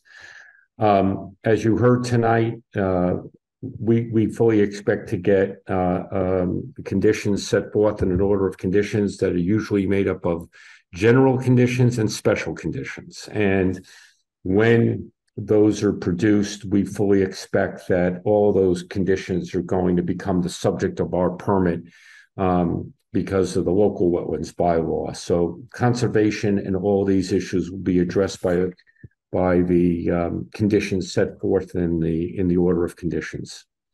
Meter locations, that was a subject on Mr. Klein's list. There's a question mark for us. We'd love some feedback. We can't quite figure out exactly what that's referring to. That the affordable housing units are going to be permanently affordable. Absolutely agreed. The applicant expects a condition like that. We know they're going to be permanently affordable. That's not an issue. I'm sure either Mr. Haverty or I could provide, conditions that lay that obligation out. Here we have the historic. I'm not going to repeat it. We had the discussion tonight. Historic waiver, as Mr. Haverty has educated all of us, use of the term waiver is not a good use of that term. So I should probably change it right now and just put down historic delay for the moment as a placeholder. And we've spoken about that. We know what that's about. Mr. Klein had a notation on his list about the retail space, and we would accept the condition that obviously any retail had to be in accordance with zoning. If there is a particular objectionable commercial use that the zoning board feels it wants to specifically identify as prohibited, and we're open to hear what it may be. In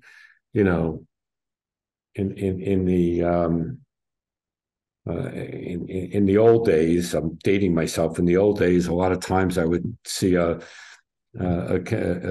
condition that would say you can't have an off-track betting, venue in a particular location because the community was concerned that off-track betting venues, bring not desirable issues to the community. So obviously, we're going to keep our retail in accordance with zoning, but if there is a particular use that the board wants us to consider prohibiting, just let us know, and if we don't object to it, then we'll spell it out as in our permit. There was a topic of rainfall modeling that came up during the hearings, and what were we using, and this was also the subject of review comments. The answer is it's the NOAA Atlas 14 Plus. This is the most stringent analysis that can be deployed today, and that's been addressed in the stormwater management design. That is what we ultimately used in the design that our civil engineer worked with Tetra Tech, and on all the plans that you've seen, it is deployed this. So you don't have to condition us to use that. You just have to condition us to build in accordance with the design that we presented, because that design is based on that rainfall calculation.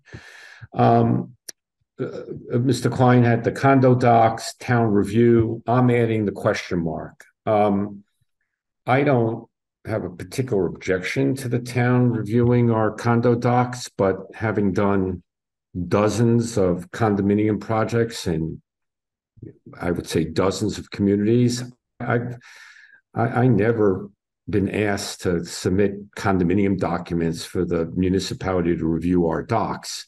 What I have seen, and if this is what Mr. Klein was getting at, or what the zoning board wants to get at, is that our condominium docs will specifically call out and be subject to the comprehensive permit. That's no problem. That we will do that anyway, but we will we can include a condition that says that the condominium documents for the development shall indicate that the development is subject to the comprehensive permits and the conditions set forth in the comprehensive permits. If you want to give us that directive or instruction that be included in the condo documents, that's perfectly acceptable.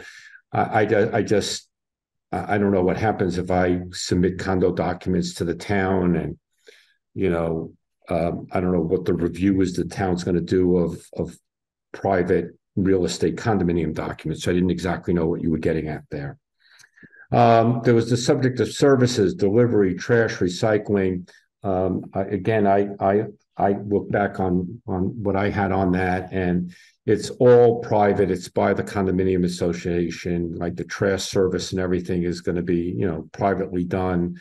I don't exactly know what was meant by deliveries, but as the project has evolved, you guys know we've presented that the access door is substantial.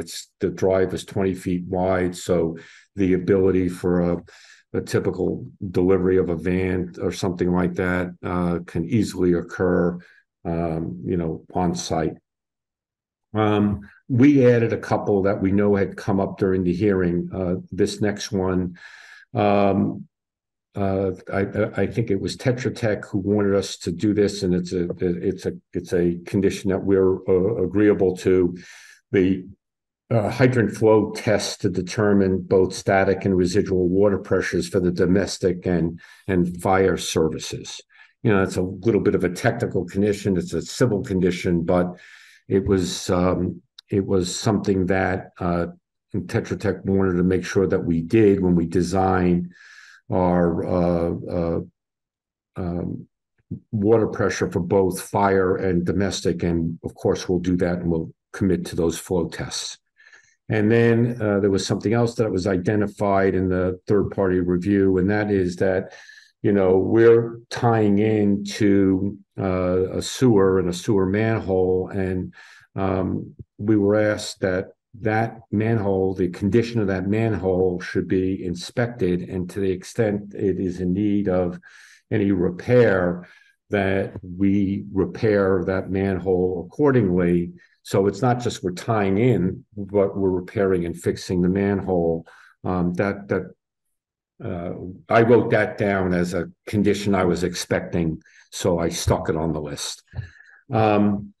Obviously, we're going to turn to waivers in a minute, and then as we develop a decision, the exhibits are critical. Obviously, the final architectural plans, civil plans, landscape design plans, and the construction management plan, we would fully expect to be either exhibits or set forth as requirements that we have to build in accordance with those materials. And we've been trying to update the board regularly, as you saw tonight, so that by the time we get to April 30th, you are looking at a complete and final set that has incorporated all of the feedback and changes that we've made over the last 4 or 5 months as we've worked through this process. Thank you for indulging me on that list. There's obviously a few things I'd love to hear some comments back on, but it's wide open to hear what anybody on the board wants to say about any of these things. So I appreciate the time. Oh, thank you. Just you had come across a couple of questions on my notes. One was about the bike parking. So the town of Arlington requires that bike parking either be that it doesn't require you to have to physically lift the bike yourself.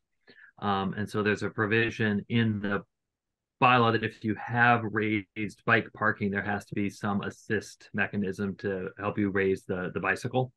And I know we had discussed that briefly months ago, and there are several different options for that kind of a device. And usually, what it is there's you pull down on a handle, you put your bike on something, and then you push something up, and there's a spring that assists in the lifting of it, so that you don't you're not required to have to lift fully yourself.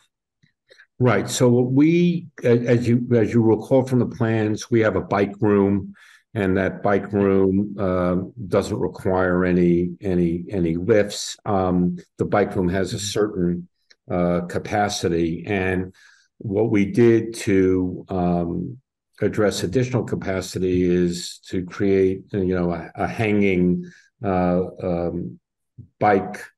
a hanging rack at certain parking spaces within the garage that's associated with certain parking spaces. And so, to the extent that there was any other requirements under the local bike law, it should show up on my waiver list that we were asking for waiver. And if a lift is a requirement for those bike racks in the garage, then we would be asking for a waiver for that. I'm not sure where you would store that mechanism and how many of those mechanisms you need and where they would be, how they would be used or deployed. But if it's something that's portable, and we should have one in the bike room that a resident could go and retrieve if they wanted assistance in raising their bike, well, that's probably easily accomplishable. I'm not trying to resist that. I didn't know exactly what that was all about. Yeah, so usually it's a part of the bike rack itself. And so it's not a portable device. It's just that the rack itself is designed so that there's a spring assist or a pneumatic assist to help raise the bike up so that it's All right, well, I'll check with Maggiore about the exact bike rack they were contemplating for that wall hanging unit. So okay. We'll have the answer of what was contemplated. Maybe that's not an issue at all. Okay. Then there was the question about the meter locations. That was just making sure that the plans identify where the gas meter and the electric meter and the water meter, where those are going to be located. And obviously they're not on the front of the building, that if they're but they're in a location that is not as prominent. I think Chris can speak to that. They're all going to be in the basement. The electric meters will be in the electric room. The water meters for domestic water and the domestic service will be in the water room downstairs. And the gas meter will also find a home in the basement. Exactly where, I'm not quite sure yet. But there'll be nothing, I don't think, anything excepting maybe a little sensor showing on the exterior of the building, because the meters are all read electronically these days. And we can indicate the location on the floor plan. And then is it permissible to have the disconnects for all of those in the basement as well? Sorry about that. So would the disconnects for those services also be in the basement? The disconnects for the electrical service? For the electrical, the gas, the shutoffs for the electrical shutoff, for the gas shutoff, all that. The main disconnect for the electrical service will be in the electric room. The shutoff for the gas will be in the at the meter, just upstream of the meter. There'll be a gas valve, and the same with the water. There'll be a shutoff upstream of the water meter to turn the water off for the whole building. Okay. And then the question about the condo docs for review, I think that was mainly intended if there were any if there was any language that the board was specifically requesting to be included in the condo docs, which may have to do with, the location for guest parking, the location, reminding guests that they're not allowed to park on private ways, things like that. If there were specific provisions of conditions that the board had about stuff that would go in the condo docs, just that there would be verification that those in fact made it into the docs, but there would not be sort of a global review of the docs themselves. Completely understand. Again, the condominium documents are going to recite that what this project is and how it was permitted and how it's subject to the permit. So it's going to incorporate your entire permit. But if there's specific language you want us to call out and actually put in the condo docs and you want to make sure that it's there, we're happy to do that. Great, thank you. Are there comments from the board? Mr. Chairman. Mr. Hanlon. First of all, I thank Mr. Feldman for having such a great list to work on as we develop all this. I would like it if he could provide a copy of this for the record so that we can remember it. 100%. I know. I knew that. I'll absolutely get it into you. So while I have you giving us documents, the idea of the 10-year reporting requirement is one that when it emerged in conversations several meetings ago, and it was Mr. Feldman's proposal on a way of dealing with the assurance that the urban park will actually get established and that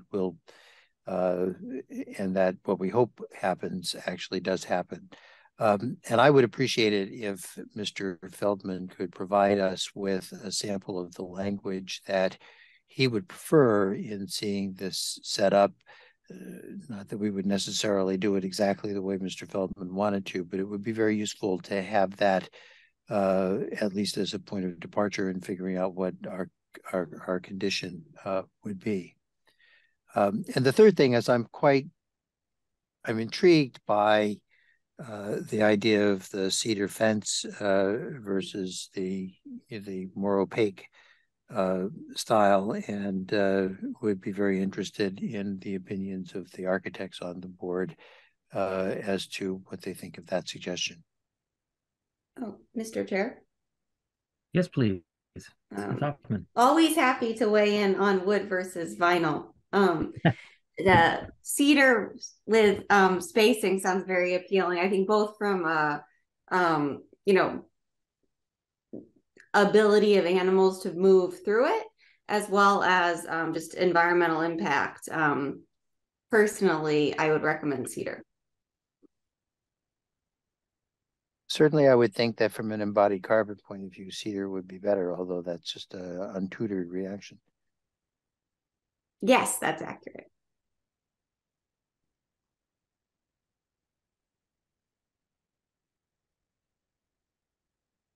Okay, thank you both. Anyway, we're not asking the board to design our project, but it matters to us if we get your feedback. And when we can accommodate, when we have this alternative, it helps to know what the board would prefer, and then we could just do it. No, absolutely.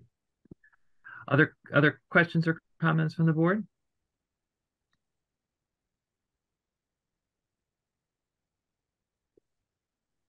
Do not see any. Mr. Chairman, ask Mr. Reard, Mr. Hanlon. I'm sorry, I was hoping to do this at the very end, but I must say that in terms of sustainability, I think that I'm very happy to see the proposal that is reflected in Mr. Feldman's notes. There's a lot that we don't usually see as standard conditions. To be sure, some of those things are going to lead right into a requirement that is going to be applicable as a matter of state law anyway. But it sets a sort of a model for what we do expect out of 40B projects, and I'm very happy that the applicant has been so agreeable in going the extra mile to include all that. So it's a matter that's of great importance to the town. This whole set of issues has been very important, and again, I'm very happy at the agreeability of the applicant in addressing these issues and agreeing to conditions that nail them down. So thank you. Thank you, Mr. Hanlon. I did want to ask Mr. Reardon if any other items came to mind. Just a couple minor ones. I'm just curious on the generator, what the typical exercising schedule is on that. Generally, it's once a week for about 30 minutes. And we pick a time that we believe will be the least disruptive.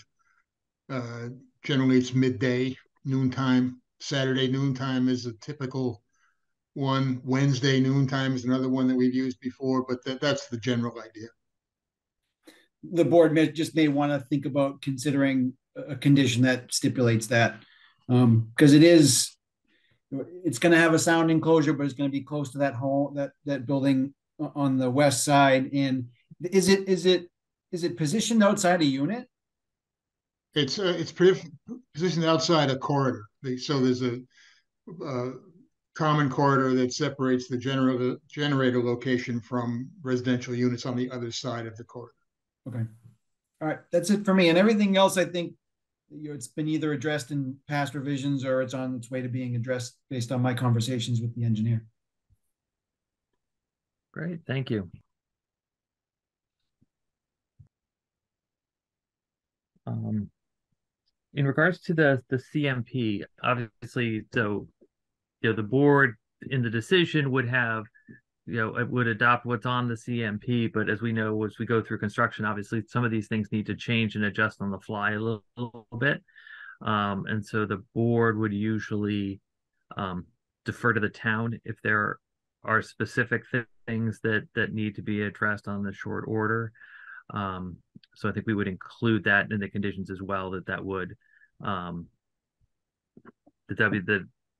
we would need to determine exactly who the right person would be, whether it's the town engineer, whether it's the inspector of buildings, whether it's emergency services, or some combination thereof. But we've definitely done that in the past.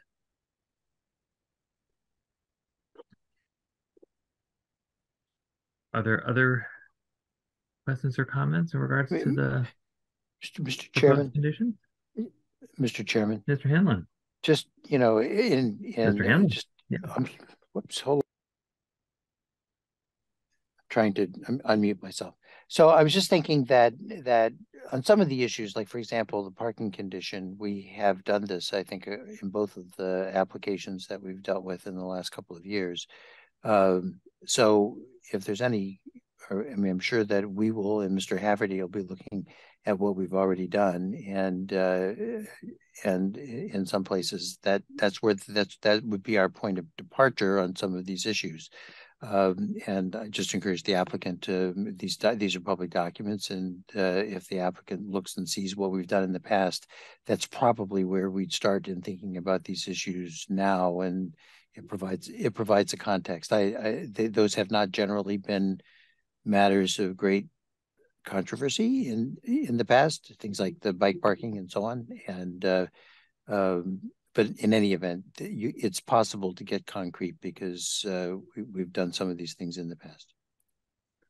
Fair enough. I'll get a hold of some of the couple of recent decisions and see how these conditions have been articulated, and if there's anything that seems problematic, I could at least at the next meeting point it out. And so again, so you at least know where we're coming from before you go into deliberations.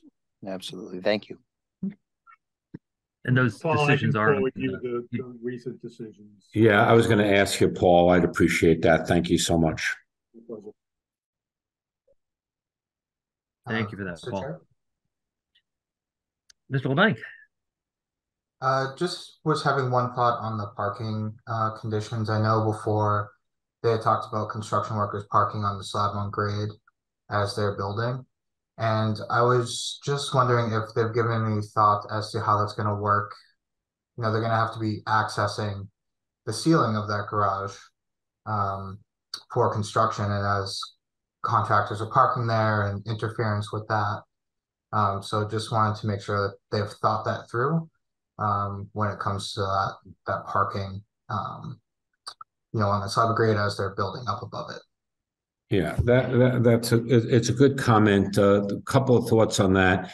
As you know, we have 50 spaces, and we don't expect the number of construction workers on any given day to be near that volume. So there's going to be plenty of room on that slab to maneuver, and there may be a day or two, or there may be occasional days where the construction workers will park on the street in regular, appropriate off-street parking. I've made this point before. In our observations in this particular stretch of Mass Avenue, there always seems to be plenty of vacant street parking. It happens to be not a particularly, crushed area for street parking. So we believe that, almost the majority of the time, or even the super majority of the time, the ability to park on site is going to be there and available, just because of the numbers of construction workers versus amount of space we have. Mr. Chairman? Thanks. Mr. Hanlon? I'm not 100%. It is certainly true that any construction worker who wishes to identify where the private streets are has the ability to do that. Whether they will, in fact, do that consistently is a question. And it seems to me that it would be helpful if the applicant were to be clear to the people who will be working on site what are the private streets. I'm thinking particularly of the one right across the street that Ms. Evans lives on. But we all know where those streets are, and the construction workers don't necessarily. And I'd rather they be told than rely on them reading the signs and understanding where they shouldn't go. So if that would make it a lot more palatable to the people who already are concerned that, notwithstanding the availability of parking on Mass Ave, that at certain times they get parking on their own streets and are perplexed about what to do with it. Well, we've already put in our list of conditions that I reviewed tonight that the contractor will be obligated to inform its workers that there's no parking on private ways, and we could add and particularly inform them what ways we're talking about. Yes, that's what I have in mind. And Mr. Chair, if I could add, there's a real convenient way to do that. You guys have created a great figure showing the truck routes as part of the construction management plan. You could simply just add a color designated which of the streets on that map are private streets.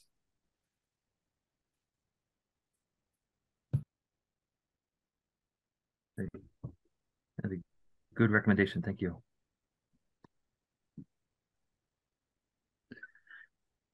Anything further on this topic?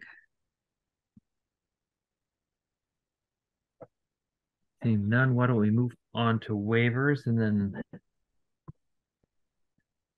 after we discuss waivers, we can go back for public comment. So Mr.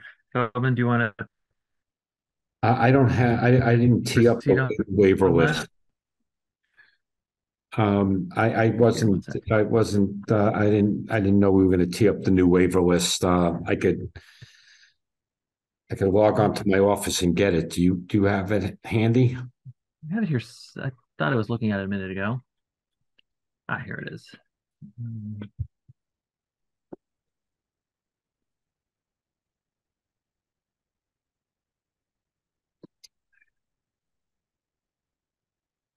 Okay. Yeah, so this is the revision, the March 15th revision to the waiver list. So these are the waivers that are being requested by the applicant in order for the project to be able to move forward. So the first one, the first section, these are all out of the zoning bylaw. So one is that the multifamily apartment use is not allowed by right or by special permit in the B1 zone. And so they're requesting a waiver to be allowed to for multifamily use. I think technically this would be not just multifamily, but because it does have commercial, it would be mixed use.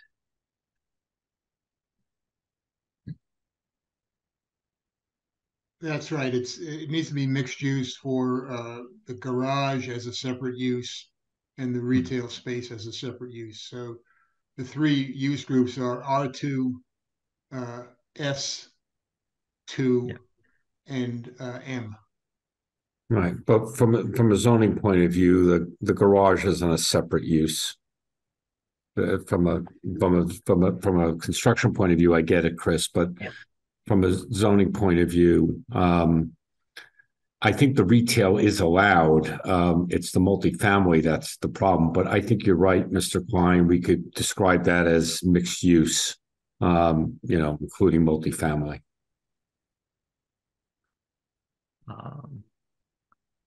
Then the second one is the front yard setback. So the zone requires a 20-foot setback, and the proposal is 17 feet.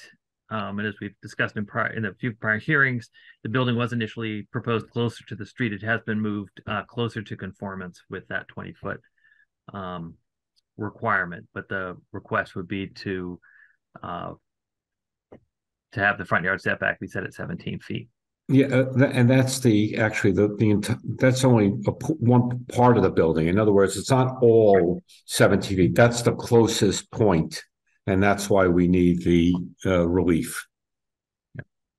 There are parts that are further back. The third one is the bylaw requires a maximum building height of 3 stories or 35 feet in the B1 district.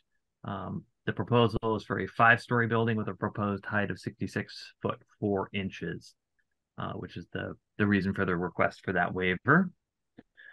And obviously the reason for the height is the larger number of units and able to support the construction and the provision of subsidized cost housing. Number 4 is the floor area ratio, the FAR, which is the ratio of the area of the lot to the area of the building. And the maximum in this district is 0.75, and the applicant is proposing an FAR of 2.0. Is it 2.0? Is that correct? Chris, you're going to know that. I thought it was. We checked this. I think 2 is the right number. I think that's right. Okay.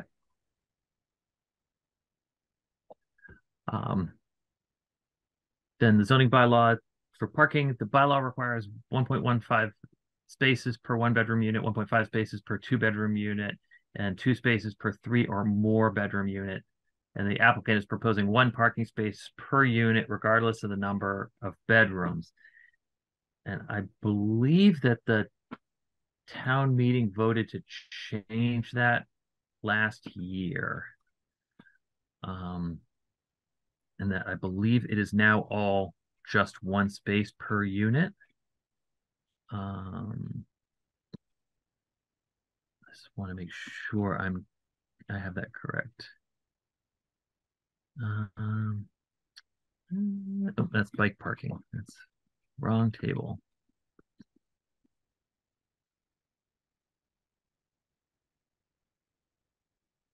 Loading spaces. So yes, that's been changed now. So in the zoning bylaw, single family, 2-family, 3-family dwelling or apartment building, except public housing for the elderly, is specifically as 1 space per dwelling unit. So actually, is that now in 614? Is that the same reference, the same section? So that is the 614. Yes. Okay. So when you applied, it hadn't been approved by the AG yet. Oh. And it has now been approved. So that sounds like that's complying now. That doesn't require a waiver. That is correct. So yes, so you are in compliance with that one.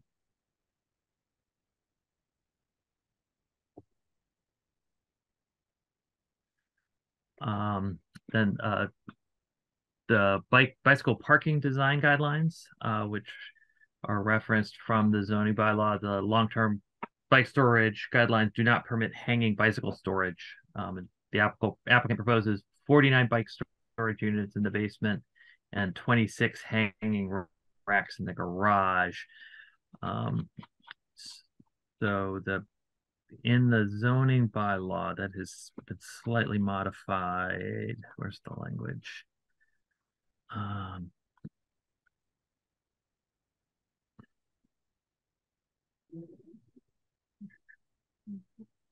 So it says, bicycle parking designed in the following manner shall not be permitted unless otherwise allowed by the special permit granting authority upon finding of unusual circumstances. So storage that requires bikes to be laying down are not allowed, but that is not being requested. Bicycles that must be hung with one or both wheels suspended in the air, or bicycles that must be lifted off the ground or floor without any physical assistance.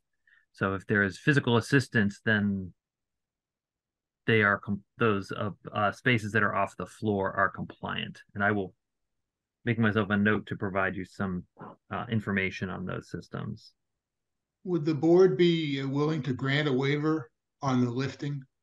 Since we have virtually one bike per unit in the basement at 49, and then these other 26 are, we were viewing it as a very straightforward hanging rack where it's bracket on the wall and the bike fits on it, and you put the bike up if you need it, if it's the second bike or in your household. Yeah, I think the board would need, I think, to discuss that. I know on prior comprehensive permit applications, we have requested and included in the decisions the lift assist racks. So let me take a look and provide you with some information on those, and then we can discuss that next time. That'd be great. It just seems to me that since we're not asking for hanging racks for all of the bikes, it's really only a third of the bikes that we're asking for that. It seems like if we could get a straightforward rack solution that didn't require springs or pistons, that would be better. Okay. Thank you. So try the second page, the next one here. Town bylaw, Title 5, Article 16, Sections 2 and 4, tree protection and preservation. These sections prohibit the removal of protected trees unless removal is authorized through the approval of a tree plan. Construction demolition requires the approval of the tree plan prior to or concurrent with application for building permit. Protected trees require a payment to a tree fund. And the applicant seeks to remove trees, the majority of which are non-native species, in order to construct the building and complete the waterfront restoration. The applicant seeks that a tree plan approval be included in the comprehensive permit and a waiver of the payment to the tree fund. And the waiver is requested. Absent the removal of trees, the project cannot be constructed. The payment to the tree fund affects the financial viability of the project, as significant dollars are already committed to the riverfront restoration plan on the property and along Mill Brook. So my understanding there, so the town does require that when there's a significant project and there are trees that are within the setbacks, the trees either have to be protected, or if they're removed, there is a mandatory payment that must be made to the town's tree fund. Those funds used around town to plant new street trees and do other tree related work in town. And my understanding from what we're seeing here is that the applicant is saying that in lieu of making that payment, they would be doing wetland restoration on the banks of the Mill Brook. Is that correct? That's right. I mean, that's part of it. Part of it is also that the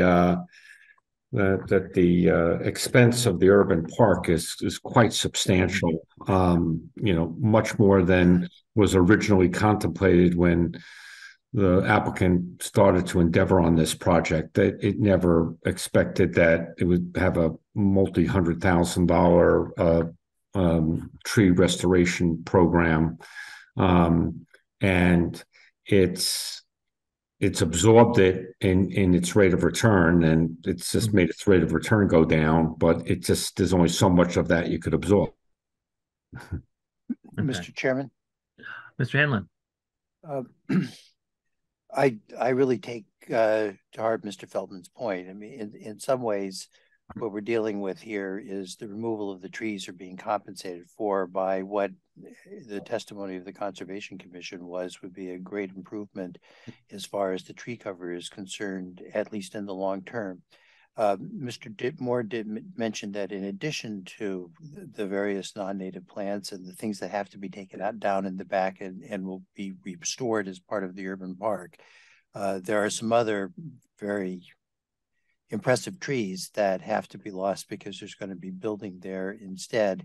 And without going in too much in detail on the waiver, Mr. Moore did raise the question that Mr. Feldman agreed to take back to Mr. Majori about compensation for that in connection with Winnell Evans' suggestion. And I'm not I have an open mind on all of this, but it does seem to me that that's kind of a subject that is already agreed to be part of the conversation. And I think that whatever is done about, if anything, about asking for any part of the fees that would normally be taken there, if they could be focused on the problem that Mr. Moore and Ms. Winnell and Ms. Evans have indicated, so that it's all related to really an amenity to the property, making this particular area more attractive rather than spreading the money around town,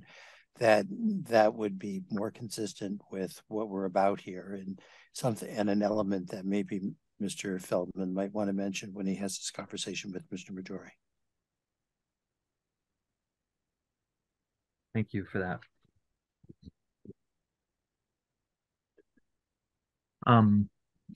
Next is Title V, Article 8, Wetlands Protection. The project is within Conservation Commission jurisdiction, requiring an order of conditions. The applicant seeks that the required order of conditions be included in a comprehensive permit, and waive the requirement an order of conditions be issued by the Conservation Commission. Proposed development meets the performance standards for the issuance of an order of conditions. So, Mr. Feldman, if you could explain that a little bit. My understanding is that you are working on an order of conditions currently with the Conservation Commission. Is that correct? Yeah, that order of conditions is under the Wetlands Protection Act, which is a state law. Okay. Which is a state law that we have to comply with regardless of undertaking a 40B project. The town of Arlington has its own local municipal wetland bylaw. The subject matter is the same as the Wetland Protection Act subject matter, but it is an independent permit, and it requires independent relief. And in the context of a comprehensive permit, one-stop shopping, we need that permit issued by the ZBA. And so to the extent I'm asking for a waiver that I get it from the Conservation Commission, it's because I got to get it from you. And again, when I was putting together this waiver list, I just wanted to make sure I wasn't missing anything. So I articulated it as a waiver. I'm not sure that's particularly correct, but as long as I get the permit from you as the comprehensive permit, I don't have to go to the Concom board. I'm happy. So, Mr. Chairman, we've dealt with this on the previous 40B applications. This is what I would call a procedural waiver request. It sounds as though they're not looking for relief from any of the substantive provisions of the local bylaw. So it technically doesn't require a waiver, and what we generally do is note that the waiver was requested, that it's denied because it's a procedural waiver, but that the permit it's subsumed in the comprehensive permit and it's deemed granted as part of that. Thank you.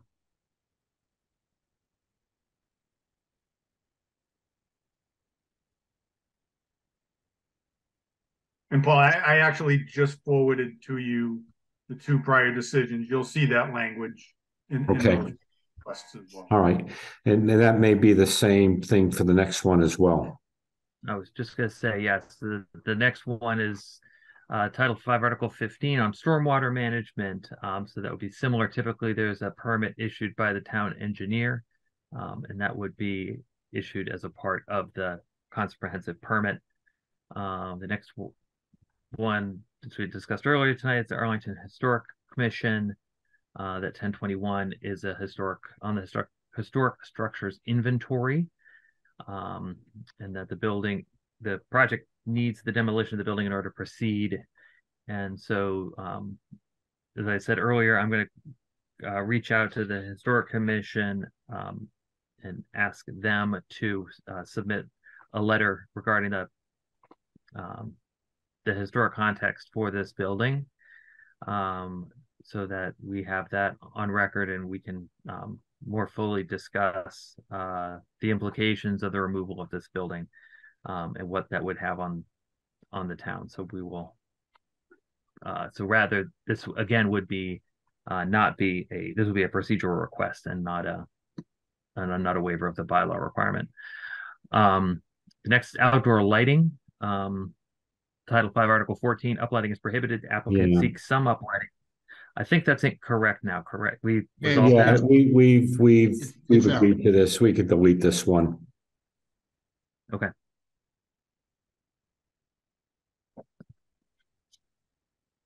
And then there's only one left, which is the sewer inflow and infiltration fees. We requested a request for INI fees. So this is a one again, Paul. You'll see in the decisions that we have issued in the past, because there is no specific requirement and it's not well defined. The board is not in a position to impose it, and so we typically do waive the INI fees for the 40B projects. Yeah, again, I didn't know how to. This is sort of like a negative waiver. I didn't know how to ask for it because you don't have a requirement, but the engineer's comments to the board says, "Oh, you guys should impose an INI fee," and so. I don't want you to listen to the engineer, who, by the way, I spoke with, and specifically said, "Yeah, it's been on my list for the last 11 years to come up with some INI policy for the town. I just haven't gotten to it yet." Knew exactly what I was talking about because I wanted to confirm because I couldn't find any policy anywhere, and he goes, "No, we don't have one." I said, "Okay." We do not. I'll still keep it on the list just in case. All right. Are there any questions from the board in regards to the waiver requests?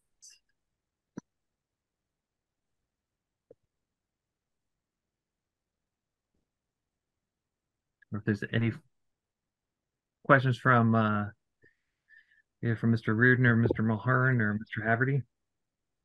All set, thank you. All set, thank you.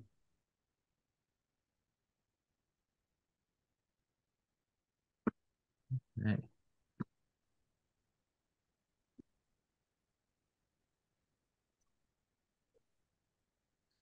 So with that then, are there any, so there be no further questions from the board or from the applicant. I will go ahead and reopen the hearing for public comment if there are questions or comments from the public in regards to the proposed waivers or the ideas for proposed conditions. So as per usual, that we take testimony that relates to the matter at hand and should be directed to the board for the purpose of informing our decision. If you would like to speak, please raise your hand using the raise hand feature, or if you're on phone, you can dial *9 to call in. You'll be recognized by the chair and given time to make your comments. And I think we would go till 10:15 if there are such questions. So, Mr. Taroni. Yes, thank you. I just wanted to make sure that when you were reviewing the annual planting and replacement and survivability report, there was, and I think it would be covered in our permit anyways, but to have the commission have access to the site also to review the plants, and I don't know how that would take place with notice but certainly we would also like to have the report in hand and then go and review any of the planting that's taken place or any of the changes that are proposed.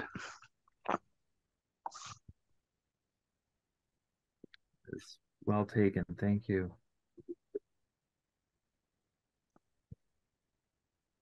And that was my only comment. Thank you. Great. Thank you. Are there any other public questions or comments?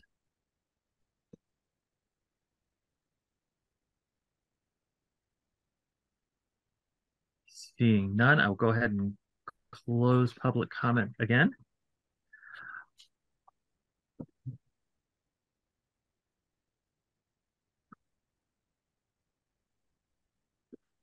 Okay. So on our agenda for tonight, we've talked about the progress on the wetlands protection, the WPA application. We have talked briefly about the construction management plan. We've talked about the historic status of the building. We've gone through waiver requests. We have gone through potential conditions. Is there any other new business that you wanted to raise this evening, Paul? No, I think we're at the point where we are done with wanting to present subject matters to the ZBA. We don't have any other subject matters to present to the ZBA on this application. We will certainly respond to the items that we heard tonight. The bike rack. I will develop something with our wetlands consultant on the annual report so that Mr. Hanlon has a launching point on that condition. But I want to talk with our wetland scientists so we get something correct about that. I know we talked about a condition for the generator weekly run and we'll list the private streets and I will bring back to Maggiore the contribution for street trees in the area. Other than responding to those things and reporting on where we are on the construction management plan and the Conservation Commission progress, we feel like there are no other subject matters that are still open. Those are the open items. I don't know if we're at this point, but I'm not sure there's a need for us to ask everybody to reconvene until after at least the next Concom meeting, which is on April 13th. And so, I know we've been on a 2-week schedule, but I don't think it's important to ask everybody to spend another evening, to report back on these few items, which we can do in 10 minutes. What we really need to address is Concom, and why don't we, schedule a meeting after the next Concom meeting so we really know, are we on track or do we need more time to get this done? Okay. My calendar. If you the first Tuesday after the 13th is the 18th of April, and I know that I already have a planning board hearing that night in another community. Mm-hmm. So if there's any way to do it on, for example, Monday the 17th instead of the 18th, I would appreciate that. It's I know you guys are, and I don't know, are we allowed to continue to do Zoom meetings after March 31st? I haven't been following that legislation. So the legislation actually made it through conference today and is on the governor's desk. Okay, so and what is it? Is it just another extension, Paul, or is it actually a permanent change now? No, it is time. I didn't really look at it that closely to see how long it was for. Okay, but it extends it past March 31st, so we could still work remotely in April if we had to. Yep. Okay. Well, I mean, that does make it a little easier for me to be at two places at one time. I just can't physically be presenting at two places at one time. So I would prefer a different night, either the 17th or the 19th, if that's the week we should move to. But again, I always defer to the board schedule. You guys are the volunteers. Yeah. So this gets more complicated because we had a new comprehensive permit application be filed on Monday. And so we need to that's for 10 Sunnyside Avenue. So we need to schedule their first hearing within 30 days. So we're trying to figure where to fit that in our schedule too. My original intent for them had been to see if they were amenable to April 20th, but unfortunately that's 31 days after the filing. So we would need to get an extension from them in order to go with that date. Pat, from our conversations earlier today, do you get the sense that we might be able to open the public hearing for 10 Sunnyside a week earlier, maybe on the 13th? Or do you think that might be pushing it in terms of getting any comment back from the town? I think that would be I think that would be hard, because if we did that, then they'd have to, to be really helpful, they'd have to really aim for a week before that. That would bring us back down to the 6th. And that's not very long. So I think it would be a push on them to be able to do that. Okay. All right. Paul, you had said that 18th was out for you. Again, if possible, the 17th, the 19th, and again, the Concom is the 13th, so it really could be any day after the 13th. Right. So if you wanted to do it, well, the 13th is a Thursday, so there's Friday. You usually don't do these on a Friday. But... And Monday, the 17th, is a holiday. It's Patriot Day? Patriot Day. Yeah. So the question is, can you do it on Wednesday, the 19th? Or...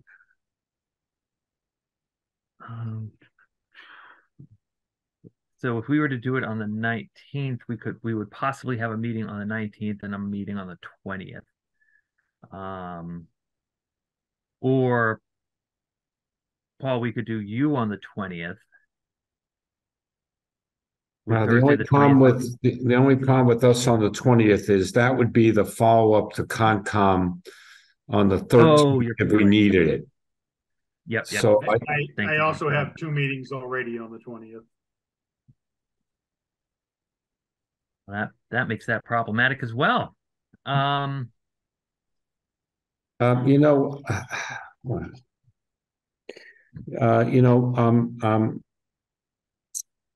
I don't think I'm indispensable to the meeting on the 18th.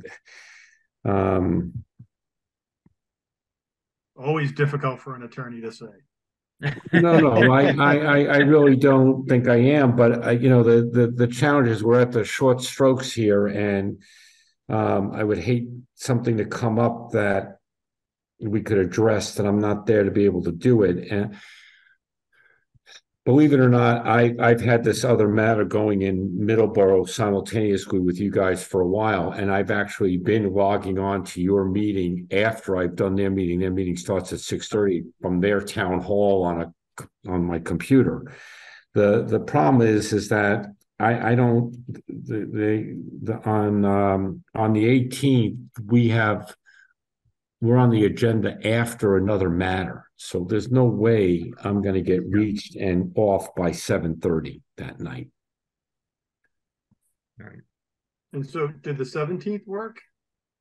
Well, I don't mind Patriots holiday. That's right. Yeah, it's Patriots Day. Sorry. But are we prohibited from having a public hearing on that night? I don't think so. It's not an election day. That's usually the one that trips us up.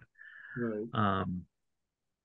So I think we could do the 17th, especially because we're not meeting in person, so there's no physical location that, we would need anyone to help set up or anything.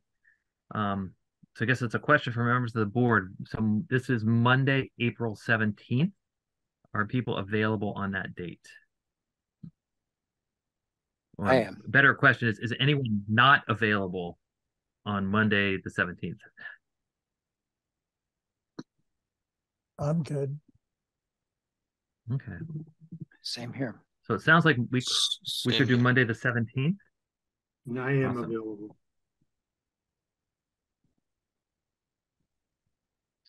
Okay.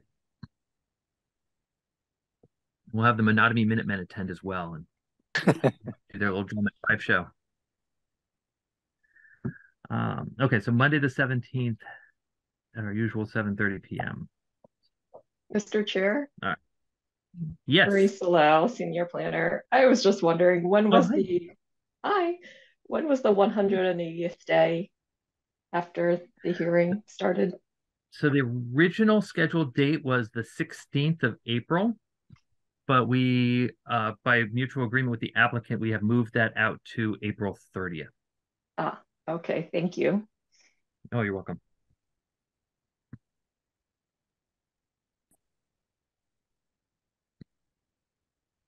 Okay, so then I think we would be looking to continue rather than April 11th, which would be our next normal date.